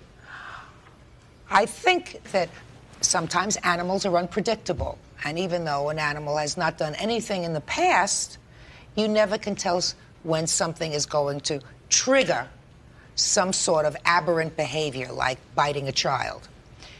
Your dog, while you tell me that he has not bitten anybody before, clearly had a problem with his ears. Now, according to the child was not pulling his ears straight out, which is what you say causes him to act out that way. According to this little girl, that didn't happen. But clearly, someone is responsible minimally for the medical bills that these people incurred. Can I see your medical bills? Because as between this lady and you, it was within your home that this happened. So somebody is going to be financially damaged. And I'm not talking about the little mark that's on your daughter's face. That's going to go away, hopefully. Well, and I have a report from a doctor that will scar forever. Well, she has 2 scars on her face, one on her cheek, one under her nose. I just want to know what the bill was so far. We paid $2,500 cash for the plastic surgeon to do her face. Okay. Judge Judy continues in a moment. You know he has a problem. Lock him outside. But if you had don't a sweet ruin a little girl's we didn't know he had a problem. Thank you for the nice words. That shows what kind of people you are. And later today. I mean, talk about losers. Yeah. When you hang around with losers, you know what you become? A loser. Right. Real cases, real people. Judge Judy. Micheline Matar's 8-year-old daughter Veronica was bitten on the face by Maria Soria's dog Pebbles and is suing for the medical bills. Maria claims she told Veronica not to touch Pebbles on her ears, but she didn't listen. Mrs. Matar, I'm going to come to you. You seem like an intelligent lady. Thank you. And I'm sure that you knew that these people had a dog in their house. And an intelligent person also knows that when little children are around a dog, something can happen. Now, I'm not saying that you are responsible, but you clearly knew that they had a dog, right? Things can happen anywhere you go. Thank you. Right. That's my point, too. When a dog bites somebody, regardless of where, when, and how, it usually becomes the owners of the dog's responsibility. It's almost a relativity here as to, okay, so by default, you know... No, Miss Soria, you're missing the point, madam. The point is that you were, A, aware of the fact that your dog had a problem. Mm-hmm. Right? Mm-hmm. Did you ever tell that to Mrs. Matar? No. Well, you see, that's a responsibility that you have. Because then Mrs. Matar would have been on notice. And she would have known that what you knew about your dog, that your dog had a certain sensitivity. And then I would say, well, she assumed the risk if she let her children go to your house to play. You can't say that I'm telling an 8-year-old and therefore I've completely absolved myself of responsibility. If you told the mother, and after you told the mother, she said, dog looks perfectly fine to me, I'm going to let my children go over there, then she is, in at least in part, negligent. You would agree with that, right? Yes, I do. But you didn't tell her, and that was a mistake. Telling the children is not telling her. Now, they have medical bills now of $2,500. Somebody's got to pay for that. You had the knowledge about your dog. She did not. So you have to pay these medical bills, and the judgment is for the plaintiff in the amount of $2,500. That's all. What about the scars? I'm sorry, Your Honor. What about the other charges that I have to do another surgery for her to take out all the scars on her face? Let me tell you something. Right now, to date, your medical bills are $2,500. Okay. Right? If you have additional medical bills, there on notice, they may be responsible. It may be that as your daughter gets older, this little mark that's right over here is going to fade. I spoke to a specialist, which he You told may me that it have will spoken not. to a specialist, but I'm telling you, as your daughter gets older, she's still a little child. Her face is going to grow, her skin is going to grow, and what looks like a 1/4 of an inch scar now may be nothing more than a dot later on, and you as a responsible parent might not want to put your child through an additional surgical procedure. So right now I'm giving you your medical bills to date, which are $2,500. Now you have to know, Ms. Matar, also, if you allow your children to go next door to a neighbor to play and the neighbor has a dog, a little dog like this, that looks perfectly harmless. There is always that risk. I don't think that there was anything malevolent about what the defendant did. I mean, according to what she tells me, the dog has never bitten anybody else. But you have a responsibility to tell the parents, not the children, of people that come into your house, that this dog has now bitten one child. Because the next time, if this happens to somebody else, you are responsible for punitive damages. Do you understand? I understand. That's all. Parties are excused. You may step out. Yeah, out of the back door to your right. You know he has a problem. Lock him outside. But you know, if you had don't ruin a little girl's we didn't know he had a problem. Thank you for the nice words. That shows what kind of people you are. Well, You did not even bother to call to ask how my daughter was. And now the next case. Parties on Flubacher versus Phi. Step forward, please. 20-year-old student Renata Flubacher says she bailed 19-year-old Courtney Phi's boyfriend out of jail twice and has not been paid back. The defendant was a friend of yours, according to your complaint. She had had some trouble with her mate. Correct. Some domestic violence, is that right? Mm-hmm. You had him arrested? Yes, I did. And then you thought better of it. Yes. So you called your friend and asked her to bail him out of jail. Yes. And what did you say? I was unsure of it at first. I didn't know the procedures of what the law meant and what exactly. At first, it was just that she needed to borrow the money, and then it ended up she needed a co-signer, which was a lot more because I didn't know the gentleman. And of course, what I knew of him was all negative because of what You had mean the happened. gentleman that she lives with? Well, her boyfriend. Her yes. boyfriend. Mm-hmm. So how much did you spend the first time to bail him out of jail? I think it was $325 after all the court fines. And you borrowed that money from her? Yes. You promised to pay her back? Yes, I did. And you haven't? No, I haven't had a chance. How long ago was this? It was in May, I think. Now then he got himself arrested again. Right. He got on probation and then was arrested for the same thing pretty much, from what my understanding is. Not on her, but on somebody else. He sounds like a real charmer. Judge Judy continues in a moment. She was my best friend, and we don't talk anymore. Real cases, real people. Judge Judy. Renata Flubacher says she bailed Courtney Five's boyfriend out of jail twice and is suing Courtney to get the money back. Courtney feels it's her boyfriend's debt. What was he arrested for the second time? Assault. On whom? Some guy. I don't know. Some guy he fought with. And what happened? He had called me from jail and was crying and telling me that he respected me and that one of the main problems with Courtney and I was that he wouldn't let me see Courtney. He said that my friendship with her, that I had bad influences This is Courtney? on her. Yes. That I had bad influences on her. I've known her since 6th grade, and he pretty much told Courtney who she could and could not see, and he pretty much was just apologizing and saying that, you know, if I got him out again that things would be different and that she could see me. Because when I got him out the first time, I pretty much didn't speak to Courtney again.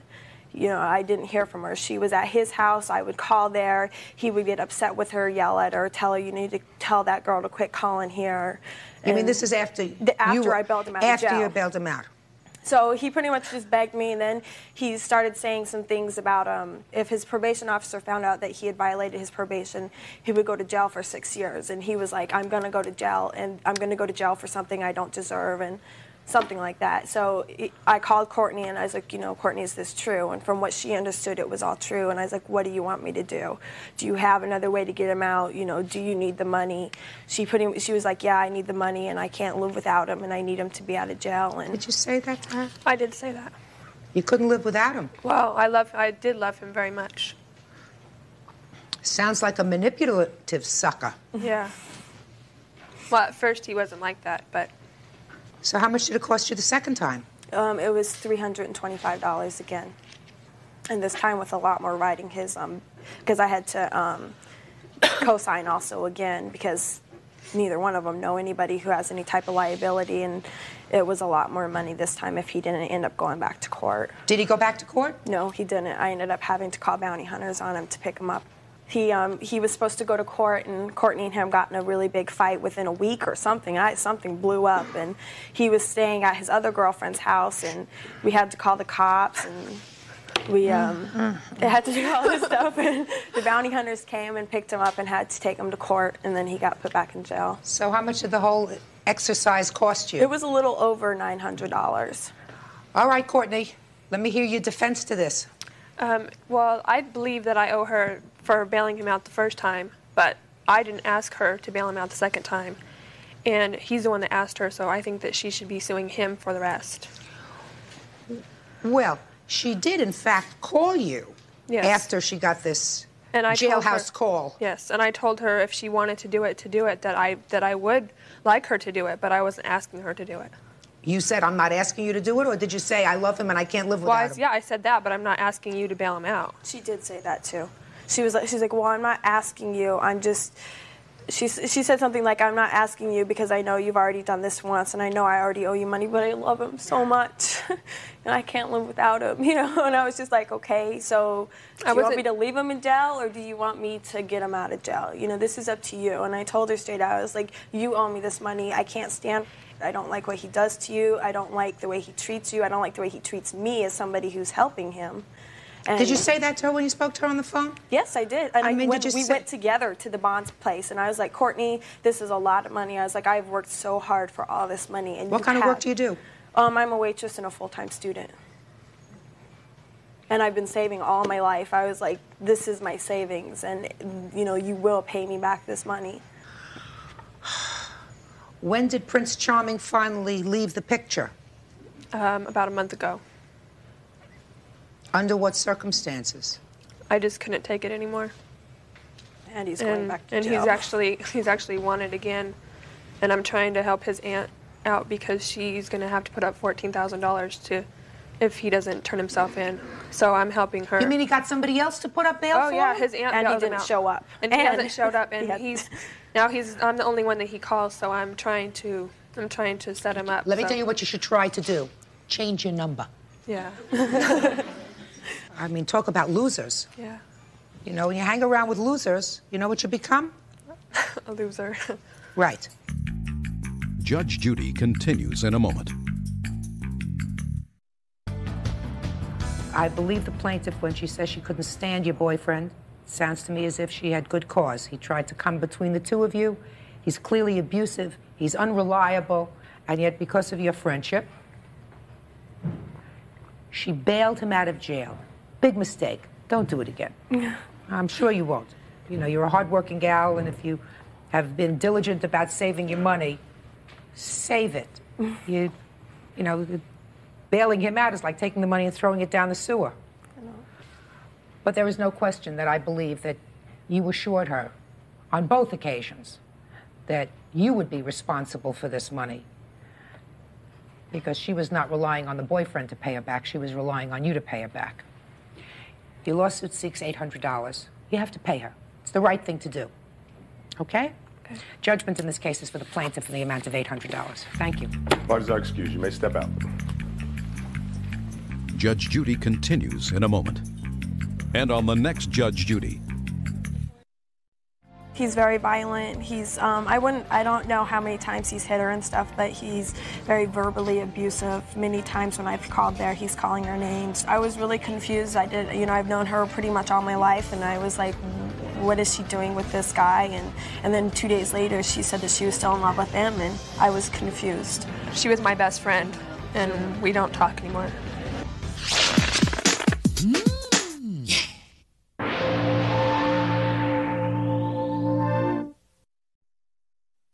He would always come up to me and start saying how he needs a real good woman. They worked together, and when she got fired, his car got keyed. Well, what makes you think he had you fired? Because I wrote him a note saying that he had a bad attitude. I would always tell him all the time, you have a bad attitude, maybe that's why you're by yourself. I took that note and I showed it to her boss. And they fired her? Pretty sure they did. You are about to enter the courtroom of Judge Judith Scheinlin. The people are real. The cases are real. The rulings are final. This is her courtroom. This is Judge Judy. Parties on Davis versus Golden. Step forward, please. 32-year-old sales representative Fred Davis claims his former co-worker, Kendall Golden, deliberately keyed his car after she was fired from her job. Order. All rise.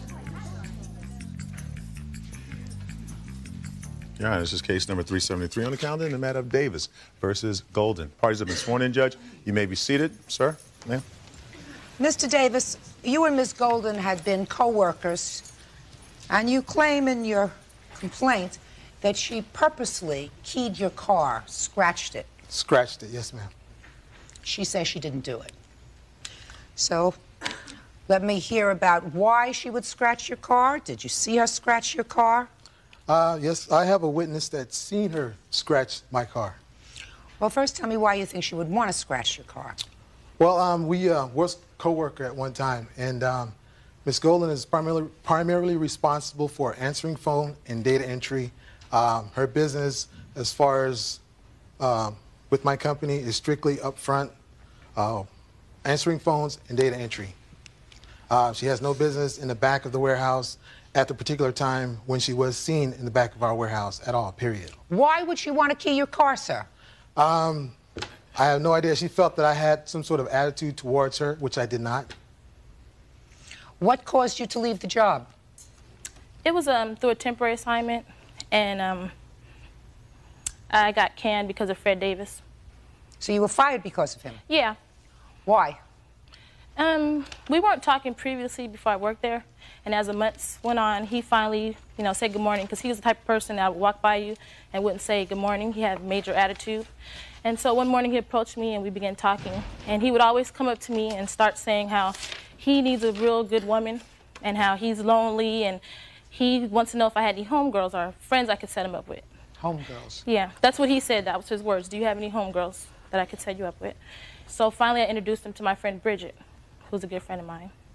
And they went out at a club, and she can tell you basically what kind of person he was with the attitude.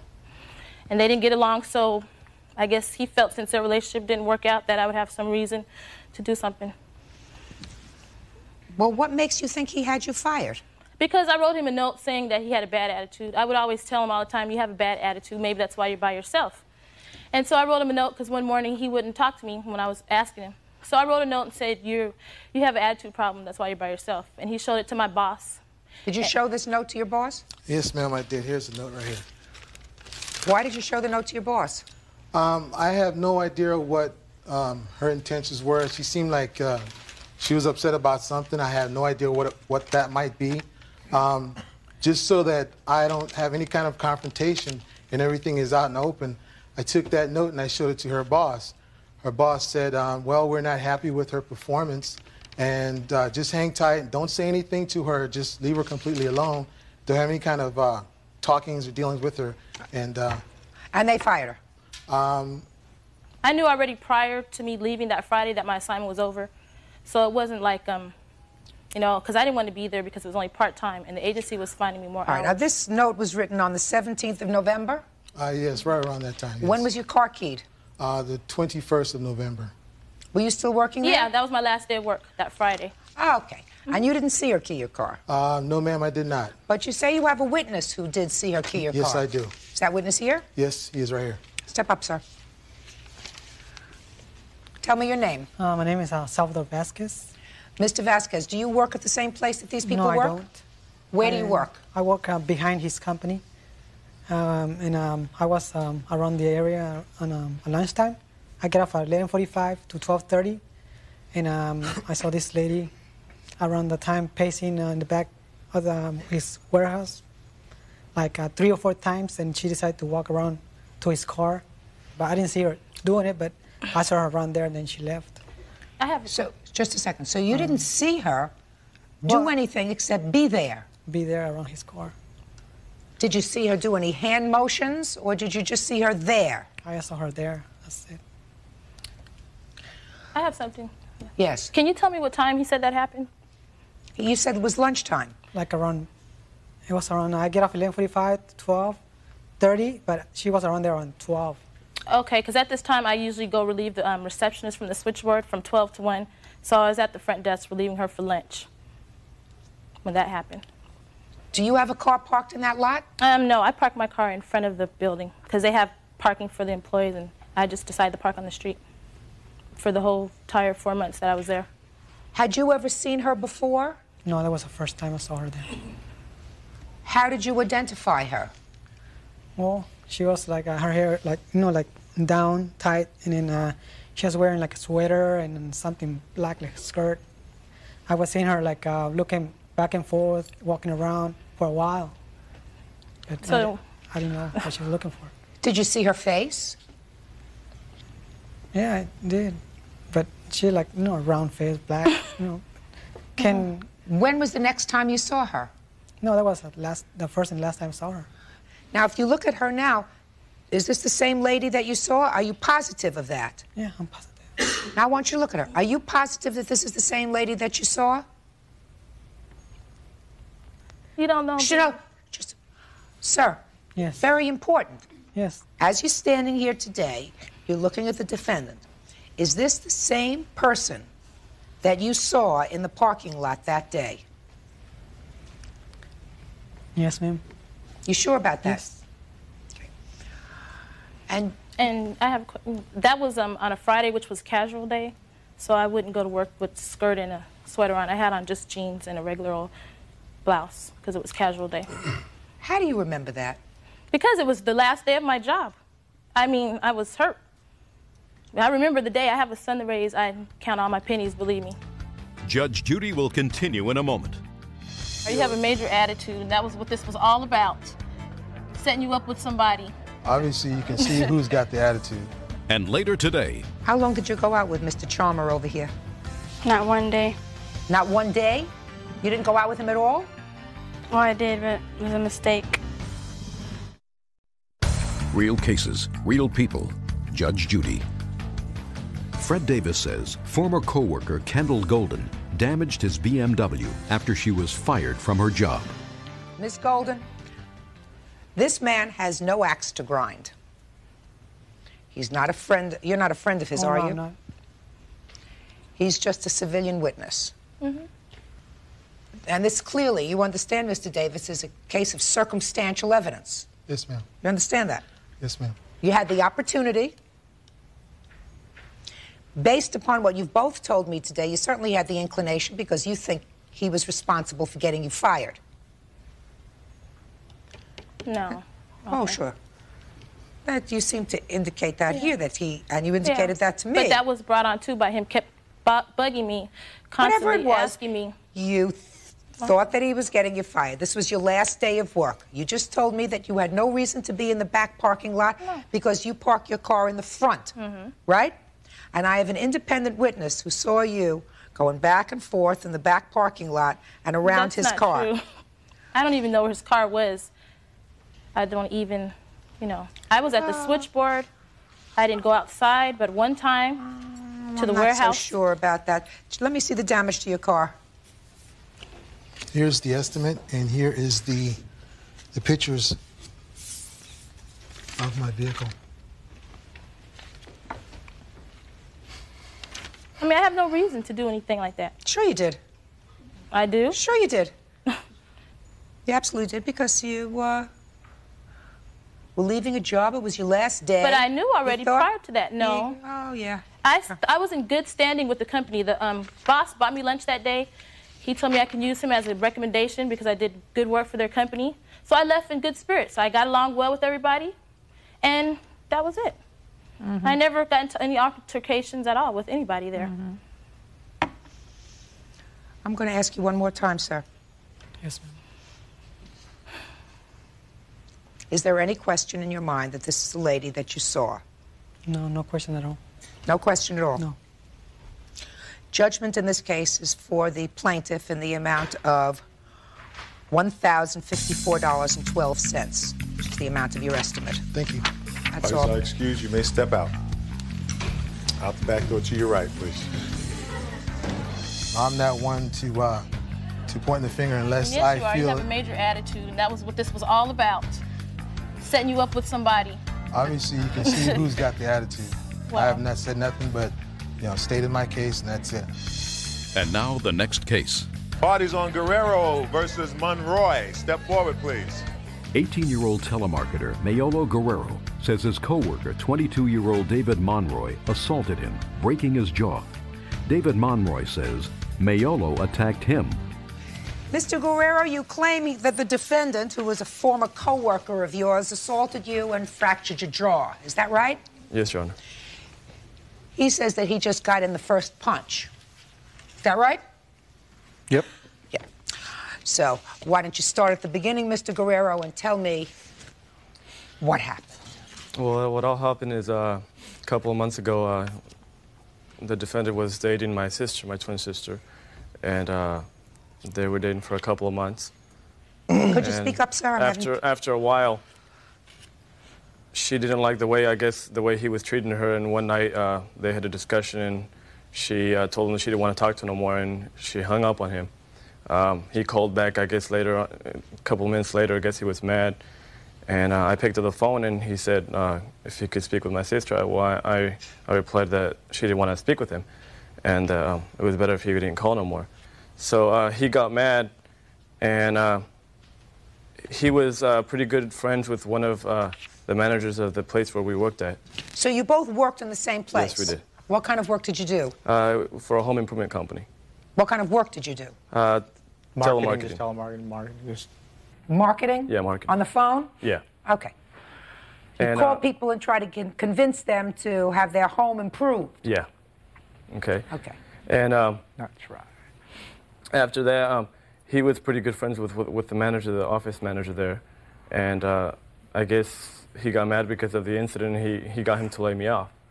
So I got laid off. After that, I went somewhere else, right? Looked for another job. A week later, I returned to the office to pick up a check for a sale that I had made.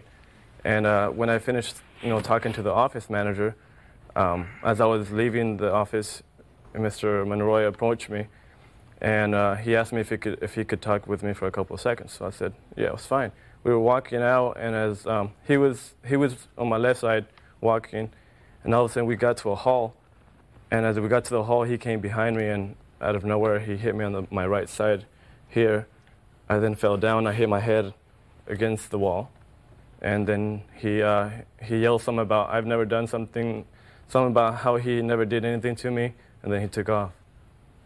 I went to the hospital to see if anything was wrong with it, and they checked it out, and they said it was fractured, and I was in there overnight for 2 days. I couldn't return to work because my jaw was wired shut for 3 weeks. I'll look at your medical bills in a minute. Okay, so let me hear your version of what happened. Over here. Well, what happened was that we used to work at a different company before, and then I went to this other company, and I decided to get him a job over there because I was trying to help the guy out, whatever. And I was seeing his sister, but I was seeing other females as well, you know what I'm saying, and I kept that all open. And he didn't like that because he'd hear about my stories and da-da-da. And, No. And, not yada. We're not watching Seinfeld, sir. This is a court. Yeah. All right? I mean, so, all right. No, Mr. Anyway, Monroy, so Mr. I let Monroy, him know. try not to speak over me. You were dating his sister. Mm-hmm.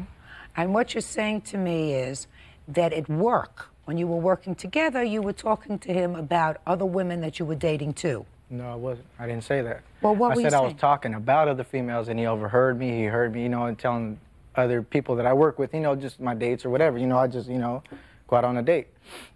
And anyway, he didn't take that too well, so he would just start talking, bad about me. Just saying bad things, just rude things that, Let me give me an example. Just things that piss me off, just whatever, just things, I can't sit here and tell you, exactly, he said this and that because I wrote it down, No, I didn't write it down. This is what I told him. I said, you keep doing this, coming to my job, because he didn't work there no more. He kept coming back, trying to get his job, trying to get a job. No, So I'm what telling him to happened- be quiet. I'm engrossed in your story, Mr. Monroy. So he kept coming back to try to get his job. Coming back, harassing me. Okay, so far, I haven't heard him harass you. All I heard was a lot of yada, yada, yada. So unless you could be more that's what specific. harassment means now. And so then that's what happened. So I took him out. He came by one day. and I took him came by outside. one day.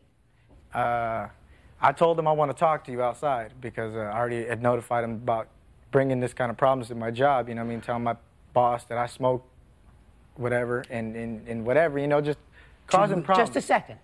Do you? Of course not. I would never. Never. Never, Never, Mr. never. Monroy. Judge Judy will continue in a moment. How old are you? 21. Better change your ways, sir, if you want to live to be 22. Real cases, real people. Judge Judy. Mayolo Guerrero wants his co-worker, David Monroy, to pay the medical bills for breaking his jaw. So you asked him to step outside with you, right? Well, basically, yes. I told him to go outside. And what happened when you got outside? Well, we just were outside and No, we were walking. over here. Check it out. Okay. Listen. We're outside, okay? We walk outside. He's real paranoid because he already knew I was going to, you know what I mean? So he turns around and I just, did what I do.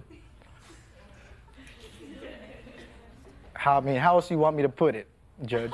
You know what I'm saying? So you hit him. Right? That's what this is all about. So you hit him. Uh-huh. Boy, I wish I could send him for a blood test right now.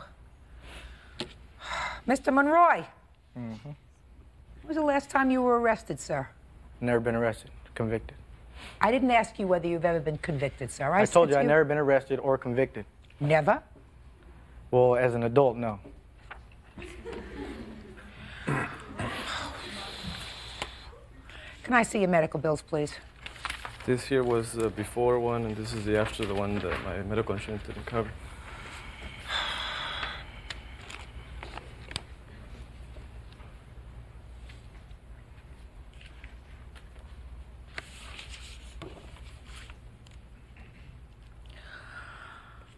Mr. Guerrero, your medical bills that were uncovered amounted to $2,433. Is that Yes, right, sir. sir? Mm-hmm. They were uncovered by insurance. Yeah. Can you tell me, Mr. Guerrero, you sued for the exact amount of your unreimbursed medical bills. Could you tell me why, sir, you didn't sue him for the pain and suffering? I assume you had some pain and suffering. I'm just curious. I did. I mean, to this point, I just wanted to get the medical bills out of the way. That was my main priority. I didn't really care if I got anything from my pain and suffering or lost wages or anything like that. I just wanted Are you to his get sister? Mm-hmm. Yes is an appropriate answer. Step up here a second.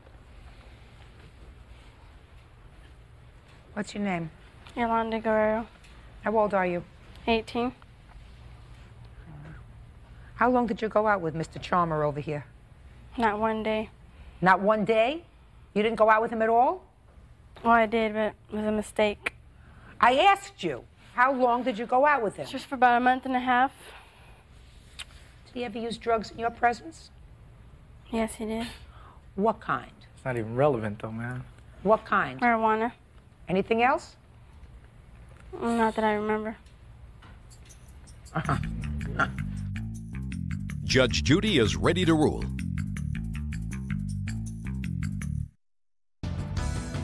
All right. You say he assaulted you. I don't know what his defense All of a is to sudden, this. I was I don't high know. when I did it, too, huh? I don't know. I don't know what his defense is. I couldn't figure out from the answer what his defense There was. wasn't no defense, you know what I'm saying? He came to my job where I work at. Yeah. You know what I'm saying? And we fought, so, you know, what can you expect if you're coming to, you know what I'm saying? Coming to somebody telling him, oh, you're my sister, da-da-da. You know?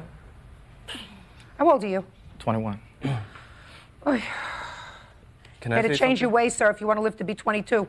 Listen, it's not a very difficult case. The judgment in this case is for the plaintiff for the amount requested, which represents his unreimbursed medical bills, $2,433. That's all. Parties are excused. You may step out. Judge Judy will continue in a moment. And on the next Judge Judy. I gave him plenty of chances. I let him know, don't be coming over here, man. You know what I'm saying? I told him, I gave him plenty of chances. He kept coming, so he kept doing what you're doing, kept getting what you're getting. The guy came out of nowhere and hit me. I mean, he didn't even give me a chance for me to, you know, to do something about it.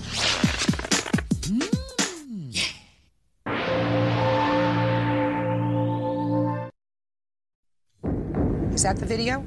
Should Judge Judy burn this video? Have you ever shown this video to anyone? No, ma'am, I would never show it to anyone else. The tape is an intimate home video, communal property in the divorce of Kelly and Christopher Peters. And you want it destroyed? Yes, I do. You want to keep it? Yes, ma'am. That's sick. You are about to enter the courtroom of Judge Judith Scheinlin. The people are real. The cases are real. The rulings are final. This is her courtroom. This is Judge Judy. Party's on Peters versus Peters. Step forward, please. 30-year-old exotic dancer Kelly Peters and her husband of 6 years, Christopher, are going through a divorce. They have come before Judge Judy to settle their disputes over a car, a cat, a dog, and their intimate home video. Order. All rise. Quiet in the courtroom, please. All rise. Yeah, this is case number 60 on the calendar in the matter of Peters versus Peters. Judge, the parties have been sworn in. You may be seated. Thank you. Well, Mr. and Mrs. Peters, you've been married for 6 years and you're in the process of divorcing. According to your papers, I think that you've both agreed that your marriage is going to be over, despite the fact that I get some sense in these papers that you still care about each other, that your lives are going in different directions. And you come before me today because there is certain property that you have agreed to permit me to resolve with regard to the issue of ownership. Correct? Yes, ma'am. And once those issues of property are resolved, then the divorce process will be a relatively easy one. Yes. Yes. Take a deep breath. Are you nervous? A little. Okay. Mrs. Peters, according to your complaint, there are 3 items at issue. Right. There is a car. Right, the car. What kind of car is it? It's a 1993 Geostorm GSI. And then the issue of my cat and my dog, he gave my cat away. And we had decided that I would... So there's a dog? Yes. Because the cat's gone? Yes. And then also we have some videos that we... Some personal videos that he has that you would like back? Well, I would would like it destroyed? Yes. Let's start with the car, because my sense is that the car is, in the area of emotions, the easiest thing to resolve. That's correct. Is that right? That's correct. Now, the car is in your name, Yes, ma'am. but she pays for it. That is correct. How did that come about?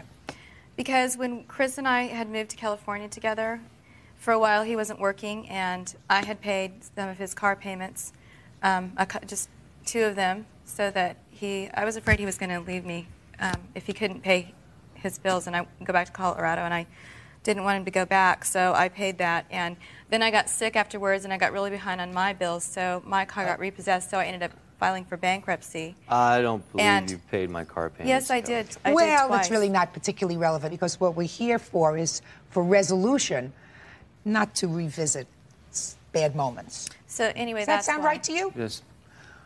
So you had bad credit, Yes. but you needed a car, Yes, Your Honor. and you helped her. Yes, ma'am. I told her, I says, now if I sign for this car, you have to promise me that you're going to make your payments on time and you're not going to make this a liability to me. So you said, I'll sign for it, but promise that you'll make the Make your payments payments. faithfully and on time. That's correct, Your Honor. You don't mind if I help you out a little bit? No, not a because I bit. got other cases to do today. Thank you. Okay. How much more time has to go on this car loan? About a year and a half. And how long was the car loan? 5 years? Yes. And you would agree, Mr. Peters, that she has made, even though some of the payments were late, she's made all the payments. That's correct, Your Honor. So there really isn't much of an issue about that. When you separated, you took the car. Yes. So well, the the issue is the collection agents keep coming to me wanting those payments because they're always late. They are not, I'm sorry. Sorry, Your Honor, but they're not always late. Well, I got just this notice right here that she's behind 2 payments. I'm not behind 2 Let payments. me ask you this question, Mr. Peters. How would you like to resolve this fairly with regard to the car? Let me see what your suggestion is. Well, I would like to be able to sign it over in her name, but that's impossible because they won't do it because of her credit. So I think that she should at least reimburse me maybe half of what the car is worth, and that way. How's that going to help you? Well, my car is about ready to go.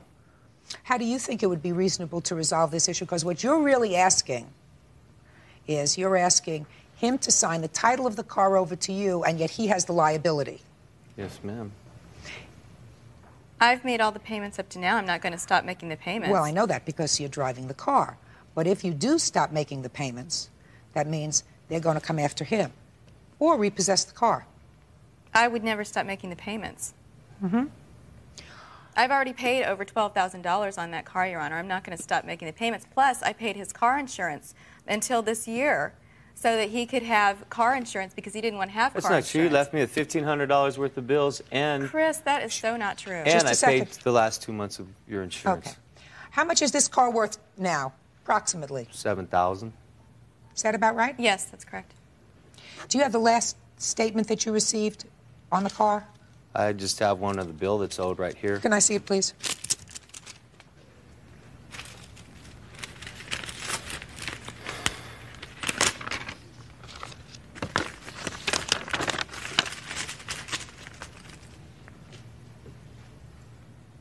Well, it says this payment, you are delinquent by 1 month. Actually, that will be true on the 26th. But I'm going to make the payment before the 26th. Okay. Give me a minute. You still owe a lot of money on this car. About $6,200, I believe. Mm-hmm. She's probably paid about $2,000 in overcharges by now. No, I have not, Chris. Wait, she's paid for a long time. I mean, you have had the car for, if she's had the car for 4 years, if she's had the car for 4 years. But every time she's late a payment, Your Honor, I am not every time late a payment, Chris. Shh, don't fight with each other. You don't have Sorry. to fight with each other anymore. You're getting a divorce. The fighting is over. Later on Judge Judy. Have you ever shown this video to anyone? No, ma'am. And you want it destroyed? Yes, I do. You want to keep it? Yes, ma'am. That's sick. Real cases, real people. Judge Judy. 34-year-old Chris Peters is divorcing his wife Kelly because she won't give up her exotic dancing career. They have asked Judge Judy to arbitrate their dispute over their pets, their car, and their intimate home video.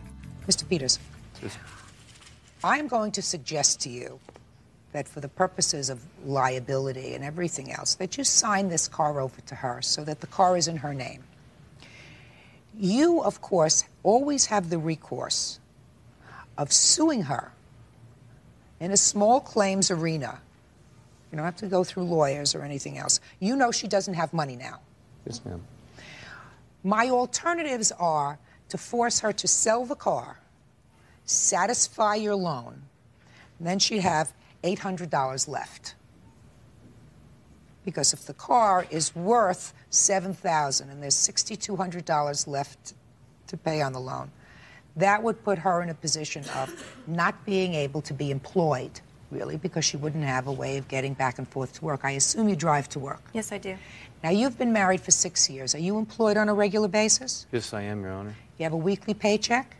The small one. Okay. You are not, I assume, Ms. Peters, in your divorce action seeking support from him. Is that correct? Of course not. Because you're working. Mm-hmm. So I want you to look at the long-term picture, Mr. Peters. This car is your insurance. Your insurance that when this whole divorce action is finalized, your wife is not going to ask for support from you because she's not working because she didn't have a car to get to work. Got it? Yes, ma'am. All right.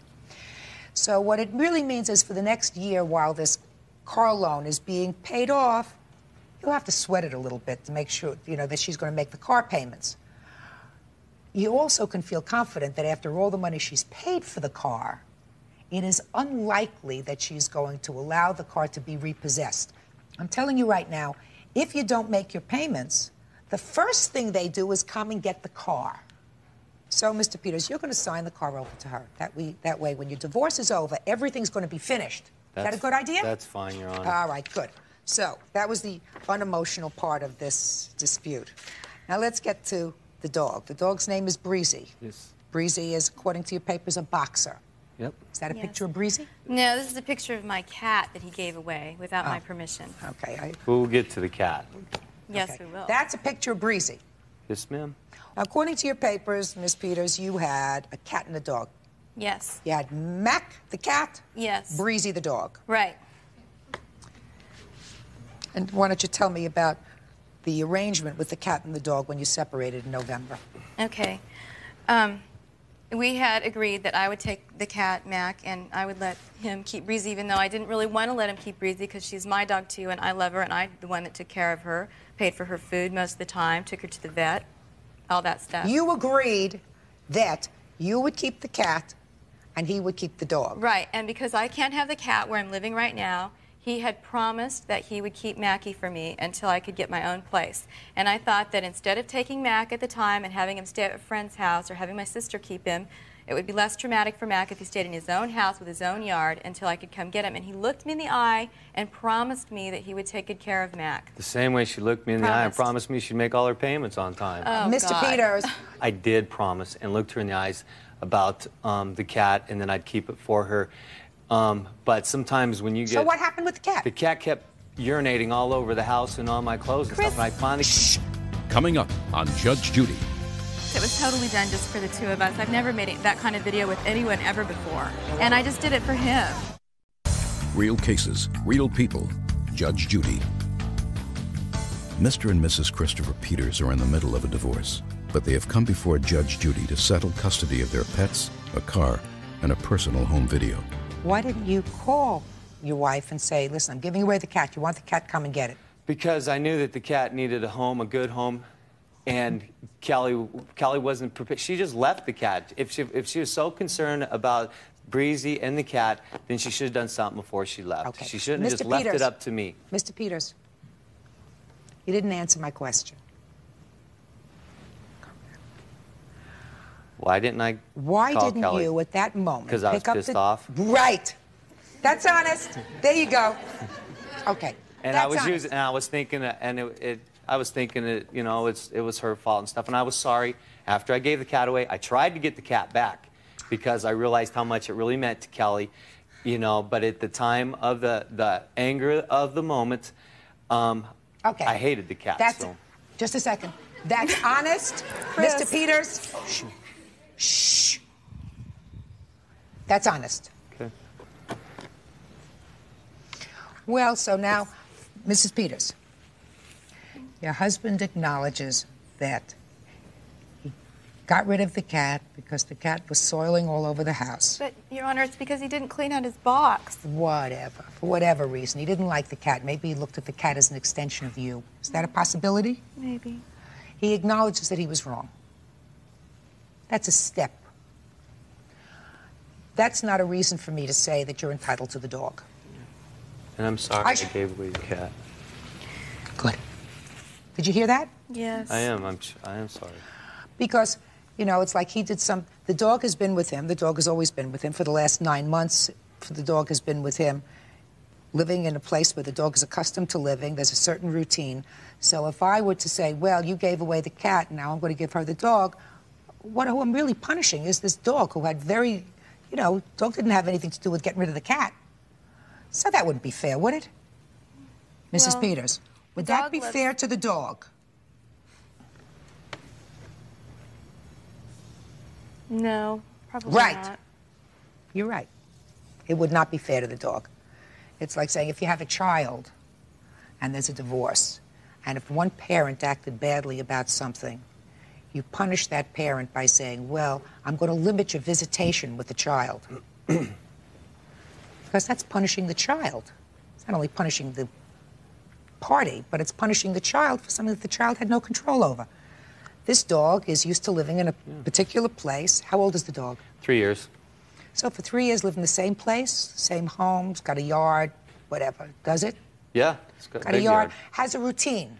She's real happy too, Your Honor. And there's really no reason for me to uproot the dog because he made a mistake. Well, yes, I did. He made a mistake. He apologized for it. It was not the right thing to do.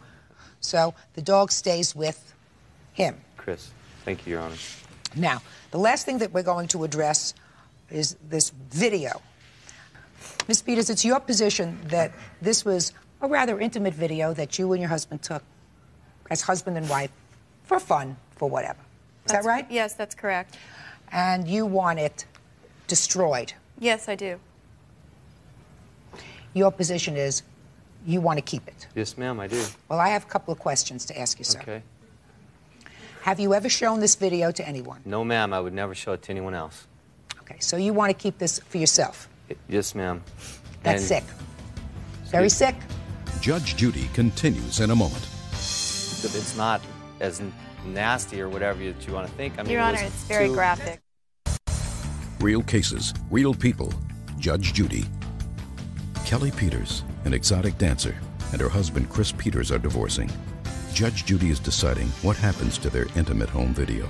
There is no reason that I can think of for divorced people to keep pictures, videos, photos of each other that the other party might find embarrassing. Well, there's nothing embarrassing about it. It was just, you know, I mean, it's like, I love Callie. I'm always going to love her. And it's just, I mean, it's not as nasty or whatever that you want to think. I mean, Your it was Honor, it's very graphic. Just a second. I don't want to hear about it. I thought I was being very... Sorry. I thought I was being very circumspect about it. I said that it was an intimate thing done with. I have between many us. other videos of her, too. I mean, that's not in the same category, This but... is what she wants. This is the one that offends you, correct? Yes, ma'am.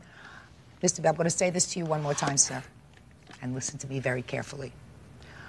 When you divorce, if you're lucky, you're left with certain pleasant memories that you try not to forget. You know, you had good times with your wife. It just so happens that in your case, after 6 years, your lives have taken a different path. She doesn't want to have to worry about these photographs, these videos, falling into anybody else's hands. God forbid you're out in a car and your car is in a wreck and you are there comatose and your mother goes through your things and she says, I wonder if these are pictures of Chris when he was out skiing. And your mother plays this video. Do you understand what I'm saying, sir? You know, it's one of the reasons why people are always supposed to wear clean underwear all the time and keep their houses neat. You never can tell what's going to happen. There are all kinds of situations that I can conceive of where even if you don't intend something to happen, this can fall into the wrong hands. Someone can burglarize your house. That's a possibility. Isn't that a possibility? I don't think they'd find the tape. They're certainly not going to find it, sir, because there isn't going to be a tape. So there's nothing I can say because... There is absolutely nothing, sir, that you can say to me that would satisfy me that there is any logical, rational basis for you maintaining anything that might prove embarrassing to her. And if she had something that might prove embarrassing to you, I can guarantee you, sir, it would be in my possession if it was the subject of this litigation, and it would be destroyed. Do you? No, of course I don't. Good. Officer Byrd, you and I are going to take care of this video in the back. Okay. Mr. and Mrs. Peters, listen to me. It's resolved. This is going to be destroyed. It's going to be destroyed within the next 5 minutes. Officer Byrd and I are going to have fun. We're going to create a little bonfire in my chambers. Now, then you don't have to worry about it anymore, Mrs. Peters. So let us see how we resolve this case. The Geo. Yes, ma'am. Is going to be registered in your name. The dog, Breezy, sir, is yours. Thank you. The video is mine. This case is over. Thank you. Thank you. Parties are excused. You may step out. Out the back door to your right, please. And on the next Judge Judy. She's got stories that she'd come home and tell me of stuff that men did to her. Women never did stuff like that when I was dancing. No. I remember a certain bruise that you had in a certain intimate place that you showed me. Okay, Chris. yeah, but it wasn't. But don't tell me that it was just wasn't you like getting the manhandled things ever. that you had happen to you. Yes, it was like the things. Yes, it was. There's not a man out there that would share their wife with other men. That's the bottom line. That's not true, Chris. I shared you with plenty of other women. It was totally done just for the two of us. I've never made that kind of video with anyone ever before. And I just did it for him. I still love you. I still love you too. If you want to go to counseling, we'll maybe go back together. Yes, you can give me a hug. I do love you. I love you too.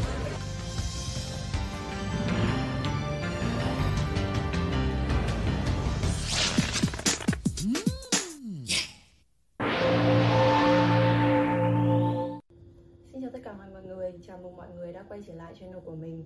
Hôm nay mình sẽ hướng dẫn mọi người cách làm một chiếc nhẫn vở hình con thỏ nhé. Ở đây mình sẽ sử dụng tờ giấy màu tím và trắng. Tiếp theo dụng cụ gồm có thước, kéo, bút chì, bút màu, hồ keo. Giờ chúng ta sẽ bắt tay vào làm nhé. Đầu tiên thì mình sẽ sử dụng bút chì và mình sẽ vẽ hình chiếc nhẫn vở lên trên tờ giấy màu tím này.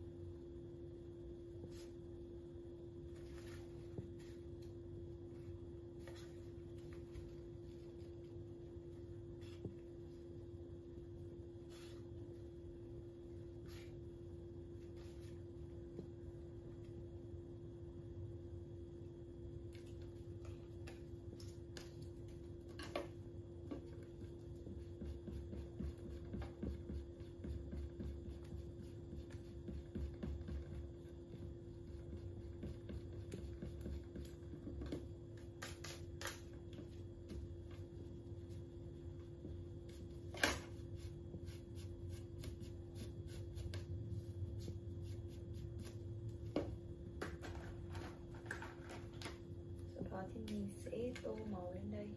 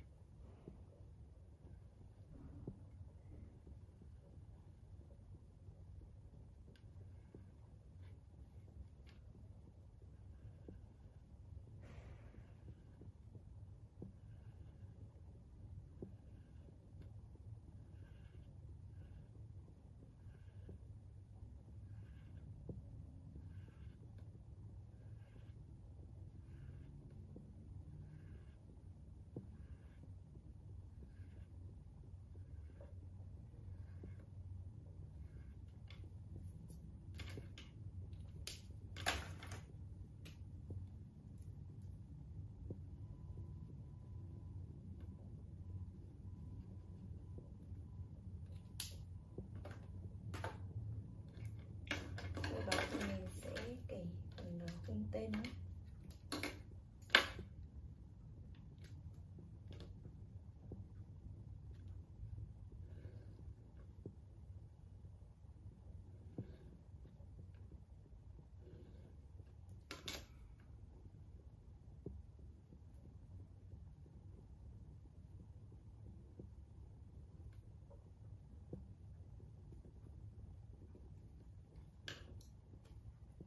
Như vậy là chiếc nhẫn vở của mình đã hoàn thành xong. Nếu như mọi người cảm thấy video này hay và có ích, hãy để lại cho mình một like, share và đăng ký kênh nhé.